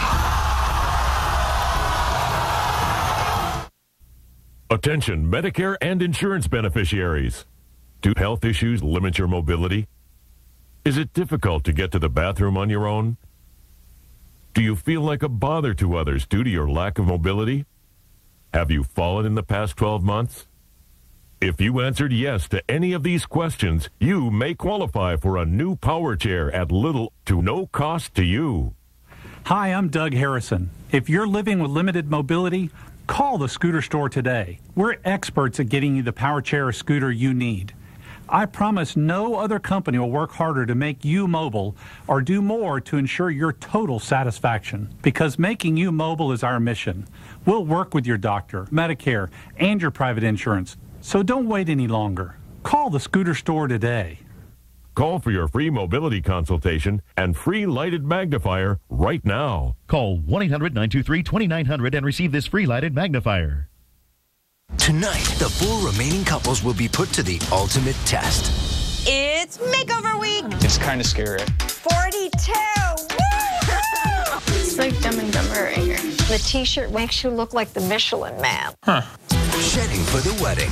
Tonight at 9 on the CW, Pix 11.